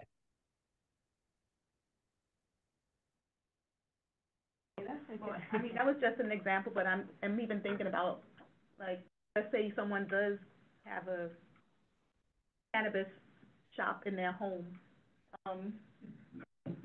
Yeah, like a home business, cannabis home business. Clean and small. How, I'm wondering about how those things, not just the auto repair, but how will things work and how long will that take? Like, I'm saying this, I'm trying to choose my words wisely, but we have some businesses that are established now that aren't really, legal. legal. Yeah. And I don't see anything anything necessarily, well, I don't know, maybe it is happening, but I still see the shops. Yep. Yeah, so zoning and the buildings department are also both not usually able to enforce a legal activity that falls into the jurisdiction of agencies like NYPD in some cases. In some cases, it's the Mayor's Office of Special Enforcement as it relates to adult entertainment, for example. But where illegal activities are occurring, it's sort of outside of the realm of zoning entirely. And so that's where we rely on working with other agencies in order to address that illegal activity.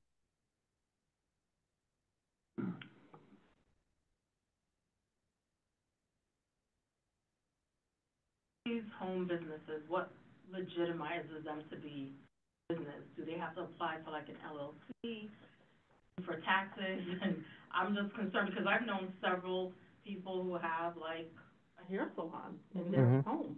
They might braid here, they might do whatever, and how is this a legit business going through the state taxes, everything? Do they have to apply for an LLC, or they can just open a business and get regulated in general? Like how? How's that happening? Fast and quiet. Yeah. If I might be able to at least partly address that. If people go through the process as they should, because as you know, if you run a salon, you have to have a license that's issued by the state. So unlicensed ones can be reported. I don't know if it's the Department of Consumer Affairs or Worker Protection. I know when we have illegal tobacco businesses, illegal street vending, right now it's Department of Consumer Affairs. And if there's a disturbance in the community from an unlicensed business, then let us know and we'll find the right people to report it. As a business owner, I recommend every business owner get an LLC, and it's a little time consuming, but it's definitely worth it because somebody comes to your home, and even if it's legal under the new code, and they trip and fall in your apartment, or your dog bites them, or whatever, then you're liable. But with the limited liability company, then your company is liable, and it protects to a certain extent. Usually LLC law. Yeah, because I could see them. It could give you second tier liability. The apartment's up for grabs. But I would imagine that very dangerous in a residential building because they very often catch on fire. Very large problem. I'd like to see that happen. There was a spa just down the hall in this building. The landlord evicted them because they would use certain acetones and certain things, and the stench, we had to go home. The staff, everybody. And we complained to the landlord, and actually the landlord here evicted that business. In Tibbet, they had a fire down in the basement, which was conducting a business. Not a legal business, but a business.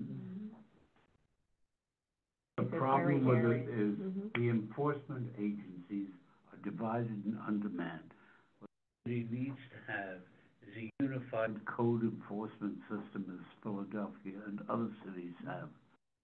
The city has resisted that because the various agencies want to keep their own private inspectors.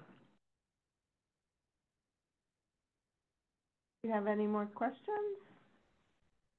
Well, you could stop sharing your screen. Thank you. Thank you. No, I have Well done, Matt. just to follow up, sorry. Thank you all. I just have a question on next steps for the board. Understandably, and Matt and I totally understand, it is a lot of information. It's a lot of text amendment coming at you like back to back. So I'm hopeful that we can provide you with any other additional materials that are helpful for you to like make your decision. Like Matt said, we are expecting and we're hoping that you also give us a detail of our response for each of the proposals as possible. So I'm just curious as to what's your next step as committees and also as a board for weighing this in and providing a proposal. We could send the comments before all this, like just as soon as they're ready, they could send their comments in on that like checkbox page or something that I think I saw. Yeah, I believe that's just as a board. Matt, yeah, it's as a board. what we'd recommend, and sort of the way we've been describing the worksheet, is it's an appendix to when you all would vote as an overall board towards the end of the 60-day process, or whenever you hold that vote. You'll typically, and many boards do at least, have a cover letter describing the nature of the vote, where you approve, what your conditions are. Think of this as kind of the appendix, or the additional information, see more info on what you want to say. So you'll vote yes or no, or with conditions, on the overall package. And then this is the document that's meant to accompany that. Now, if you have questions before you get to that stage, that's what Camilla and I and my colleagues at the department are here for.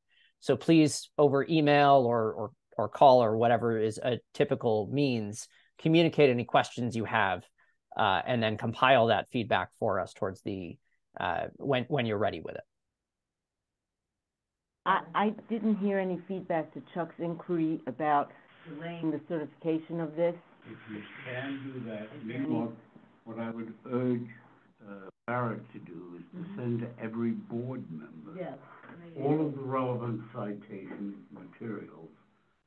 Tell them that if you agree to hold it till the beginning of December, we would schedule hearings within the board based on when they've had an opportunity to read it. So, for example, let's say you did, as of January 1, went through February, we would have the first hearing in December, jointly with economic development, then have one each month and get bits and pieces done. My guess is we're better off taking them in tranches of 6 or so and getting it done that way. You're saying this is due in 60 days from when we get it formally sent to us, which will be this week. Be delayed. Right. So, as of now, I believe a deadline for the boards would be around January 10th. But it's still tentative. We would preferably have you submit your recommendations 2 weeks before the vote. As of right now, I do not have like a final date that the vote will happen. But I can tell you tentatively would be a deadline for you as a board to submit January 10th. So you are free to meet as many times as you would like, and to talk among yourselves, of course, about the proposals. You won't get I tell you, realistically, the likelihood that you will get a thorough examination by maybe 1 or 2 people is somewhere between a remote and never happened. It just doesn't allow enough time. Even those of us who watched it didn't know it was coming around this way. Chuck, is this the entire thing or just for the EcoDev? Just economic. Just the economic. Okay. Mm-hmm. Then you're gonna have the other one. I know, the housing. They already passed the other one, yeah. I know. The one we didn't vote on. Right. Camilla, you're gonna send me, I appreciate if you resend me the targeted links, like you said, the link with the whole text language, the worksheet, and any other link you think that we should have, that everyone can review as soon as possible. I do know a lot of community boards have asked to sign on to a request to, it's not just us, it's many community boards throughout the city have signed on to say that they're asking for an extension. So I hope when you do get that, we'll get a response on that. The board meeting is for the 9th. Sure. Yeah, we can send the text again, and I can forward this presentation that I gave today as well. And we totally hear your concerns about not having enough time, and liking more time. Farah, I think it was helpful as well for carbon neutrality. When you compile all the questions that the board had and like what other residents had, and sent it via email to me so that I could have keep track of them and just send one document with all the questions that the board had. That was pretty helpful. So I think if you would like to do that again, I would recommend it. And I will send the text and this presentation that I gave today for the board for additional materials for your review. Could I make a suggestion to you which was not covered in this presentation? One of the issues that has been around for many, many years is the requirement respecting the position of hotels and either residences or commercial space that are above or below them. If I recall correctly, the hotel has to be on the bottom and the residences have to be above it, as I recall.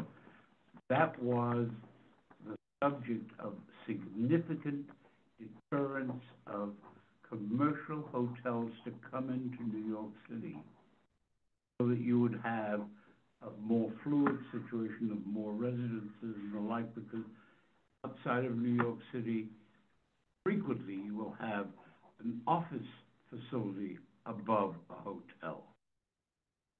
Small hotels in areas that do it. It'll get rid of many of the B&B issues that you have.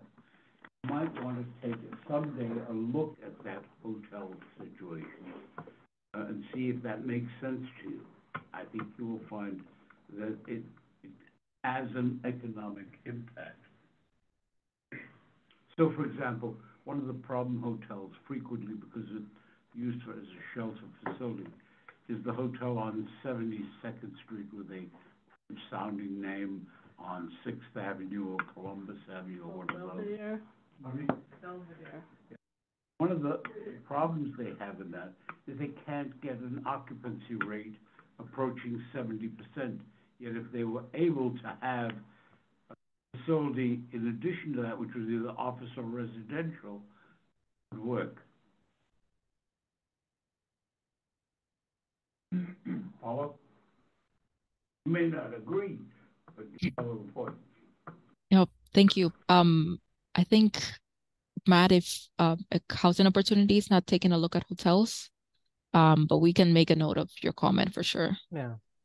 I wanted to note two things and say one thing that the proposal is not doing, and one thing that the proposal is looking at. And so the exact example you cite of a hotel and being able to have a hotel and other uses above that hotel, the proposal in economic opportunity is not looking at that in part because we have a special permit requirement for any new hotels to be built in New York City. But something the proposal is doing is taking a look at where you might want to have commercial uses and then have residential uses above. In this, admittedly, pretty much always in Manhattan where you would see this. But proposal number 5 takes a look at what we call stacking rules in our zoning, where in the future, we see this in many special districts today, where you can have commercial and residential on the same floor, provided there's physical separation between them, or you could have commercial above residential, again, provided sufficient separation between them, so separate entrances, separate elevators, and sound mitigation in between the uses.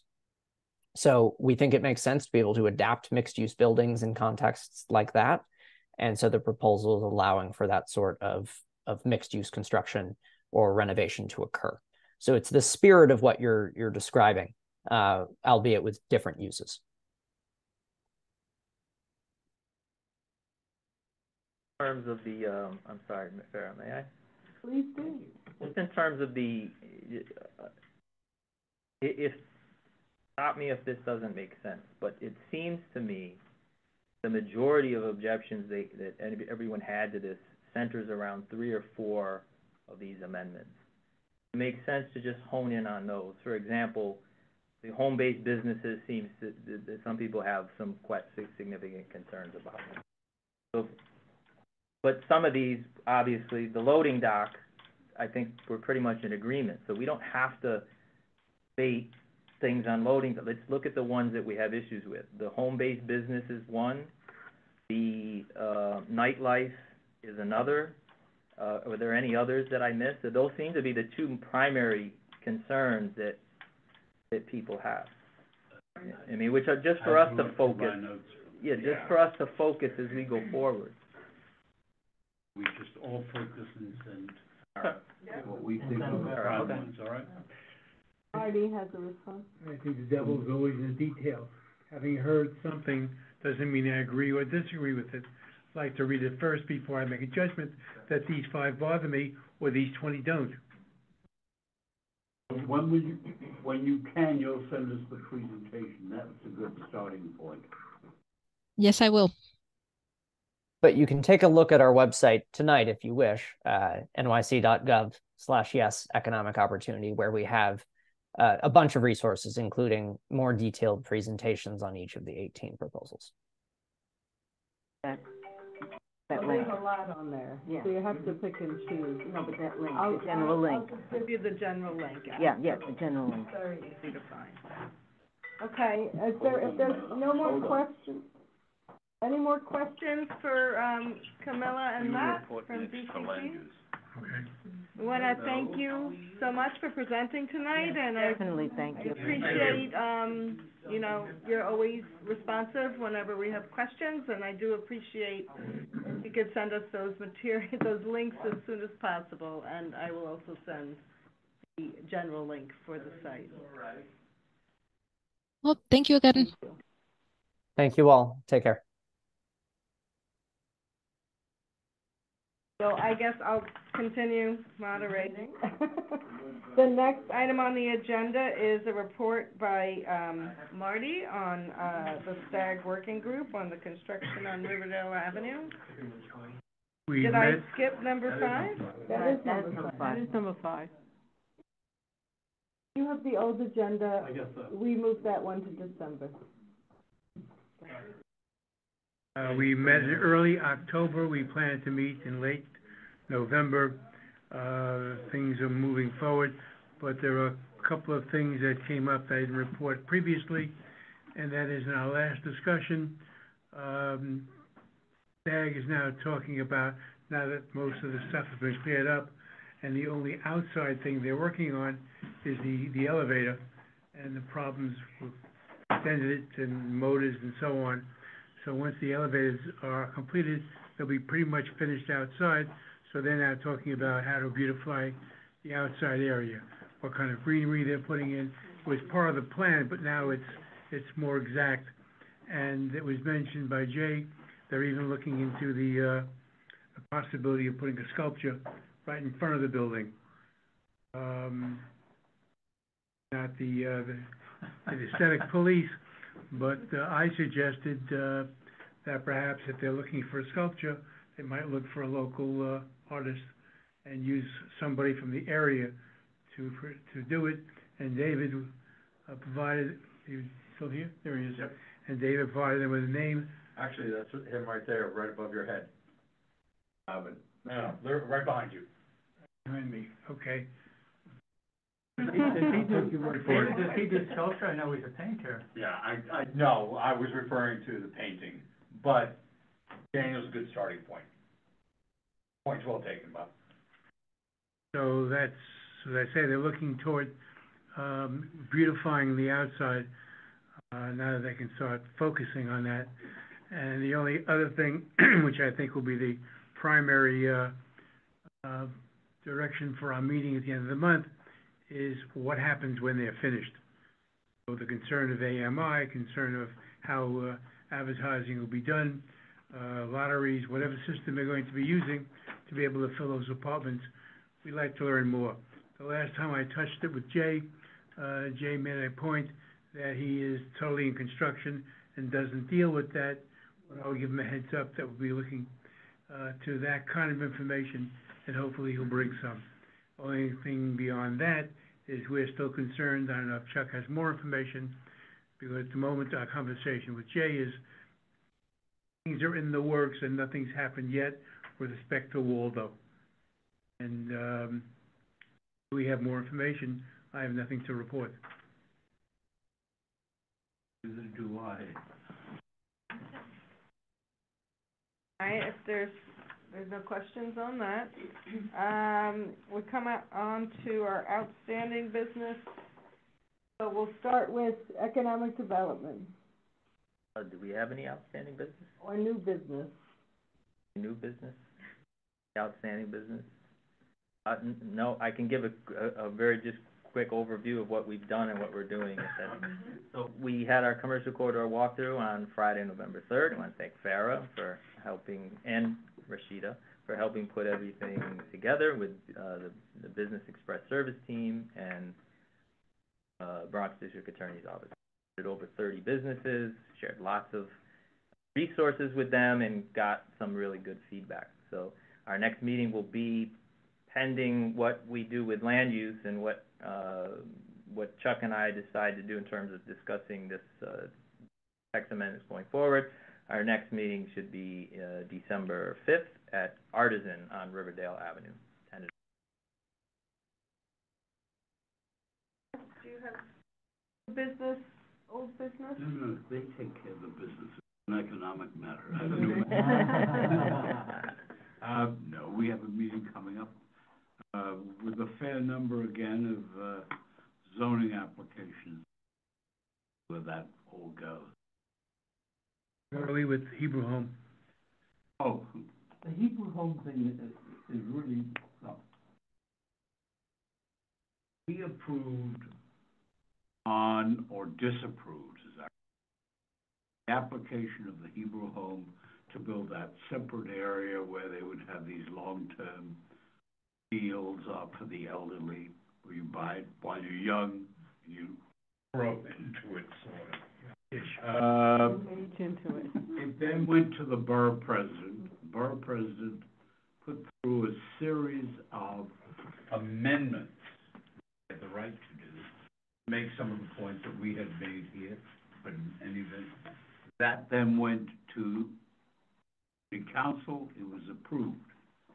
All this is a permit application. The permit is only good for 5 years. They haven't built all the buildings yet, and they're seeking a new permit. I thought it was because of the heat it generated last time. It was only fair that people be given an opportunity to comment if there's something new and different that needs to be addressed. It isn't the original premises. There's something in its application calls for additional hearings. So they asked to have it put over because they are meeting with city planning over various aspects of the permit. It makes no sense to have it done now, tonight, when they haven't yet got an agreement what the hell they're doing. Done anything thus far. They haven't had any construction. No, but they've done some of the peripheral work to get it ready. They've got a bunch of issues. This is the very first of those kind of facilities in the city of New York.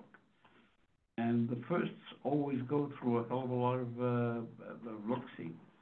We have another series of problems. You know about the mudslide that caused a problem up on the Metro North. This area around the Hebrew Home and the area around one lower down are really serious potentials for mudslides. There have been mudslides. Yeah. That little building in the park, you go down there on the station, you know the building at the end? Mm-hmm. Was once covered by mud. Mm-hmm. That's a very serious issue because there's a serious contest as to who's responsible. With respect, it is not as responsive as it could or should be. Amen. Are you finished with the Hebrew Home? Oh, can I come? I'm finished with that. Comment on Hebrew Home? Bob's gonna go first, Jody, then we'll call on you. You know, Chuck, when we're going to be getting the third component of the City of Yes, the housing component? No idea. They acted like later this year, or next year. Spring. Well, I would imagine it's next year. I mean, we're already in November, yeah. At their pleasure. Okay. That's the one that'll cause all sorts of storms. Mm-hmm. Oh, yeah, that's going to ignite, We already started. some activity. I'm not exaggerating. On occasion, I'm given to exaggeration. I was not exaggerating when I said there is a deliberate plan on the part of the City of New York to take all of the housing authority projects in the City of New York and make them privatized. And they've done it so far this way. They've let out a single RFP, the same way that the people, the Health and Human Services or whoever is the homeless shelter people, one generic RFP, and people apply to become the manager. The manager is given a proprietary interest for a term of years, lease out however they want to, which is the beginning of the end of economic controls for the people who live in those, and to develop it. I will tell you, I put on one of my rare, very rare performances. You ain't gonna get this one passed. I'll go public. But I will tell you that they have, when it comes to the Bronx, I wouldn't let it happen. But I will tell you, in Brooklyn, they've put 4 of them through. They tried one here for the Eden houses. No way, no how. In City of Yes Housing, they call it infill. It's right, and they said NYCHA, Mitchell-Lama, urban renewal, all kinds of federal, state, city, to put up, if there's buildings there, you could put up more buildings. Most of you are familiar with the housing down at Marble Hill. Housing at Marble Hill has originally contemplated, when the Housing Authority projects were erected, specific areas where there are benches, where people can sit, where there's grass, where the people can play and the like. That's exactly where they want to put extra buildings. So the issue, I said to them, could you put in there additional Housing Authority buildings? It would be brand new and subject to occupancy by people in the oldest building there, so that you could move people from an older building to a newer building and then tear down the older building or do something else. No. These are additional buildings to generate income. Are these going to be regulated by the same standards as the Housing Authority? Oh, no. These are privately operated buildings. And that's why it's a ripoff. It's an absolute ripoff. I don't want to get into this debate this evening because I think it's very late, but I just, we have to keep in mind that there's a reason why we're moving towards privatization, because the current model is unsustainable. So if it's not privatizing, then and by the way, if you have to choose between the private sector and the public sector to run something, I don't have to tell you where I fall on. I agree with that. But let's not get into the. Make a point to you. Unsustainable financially. That presupposes that is intended to be something that breaks even. It is something that's supposed to be making money. It is not. It was conceived from day one that the Housing Authority projects would be for people who couldn't afford regular housing, and that government had a responsibility to provide them shelter. That was the presumption.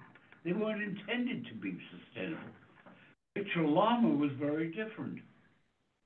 Mitchell-Lama was intended to be a little bit more than break-even. But those were serious concepts. Now, if the public policy is to walk away from that... You're wrong about how NYCHA first came to be. It was supposed to be for people coming out of the war and for working-class people. Right. The only time it became for the very low income and no income was when HUD instituted Section 8. Right. Then that's how the bigger blocks started to get built, and how the city and the state and the federal government started subsidizing the housing, and how the population in decades changed to mostly no income. And the problem with that was they built all these mega buildings, but they put no social services in it. And if you had a 3-bedroom apartment that you rented at a time when you had 2 or 3 or 4 kids or whatever, you kept and it. they all moved out and you're just alone, you still have the whole apartment. I mean, there are a whole range of issues there. But the point is, now, what is being done, no ifs, no buts, no maybes, and when you talk to them off the record, they will acknowledge. We want to get rid of this, it's a problem for us, so let's privatize it. What they're doing at Fulton House in Manhattan. Yeah. Tenants were told that they're going to renovate the building, actually literally tear it down, and you have an opportunity to move back. No one believes them. They're gonna. Well, but that's not part of the economic development agenda tonight. Correct. So let's, Can I defer my question on housing until, Yeah, until see we what you come started? to the housing discussion? yes. May I make a sorry. motion to adjourn? Oh, no, someone had a. Second. Jody had it? Oh, she got I tired of second it. that motion. Thank you, everyone. Have a good night.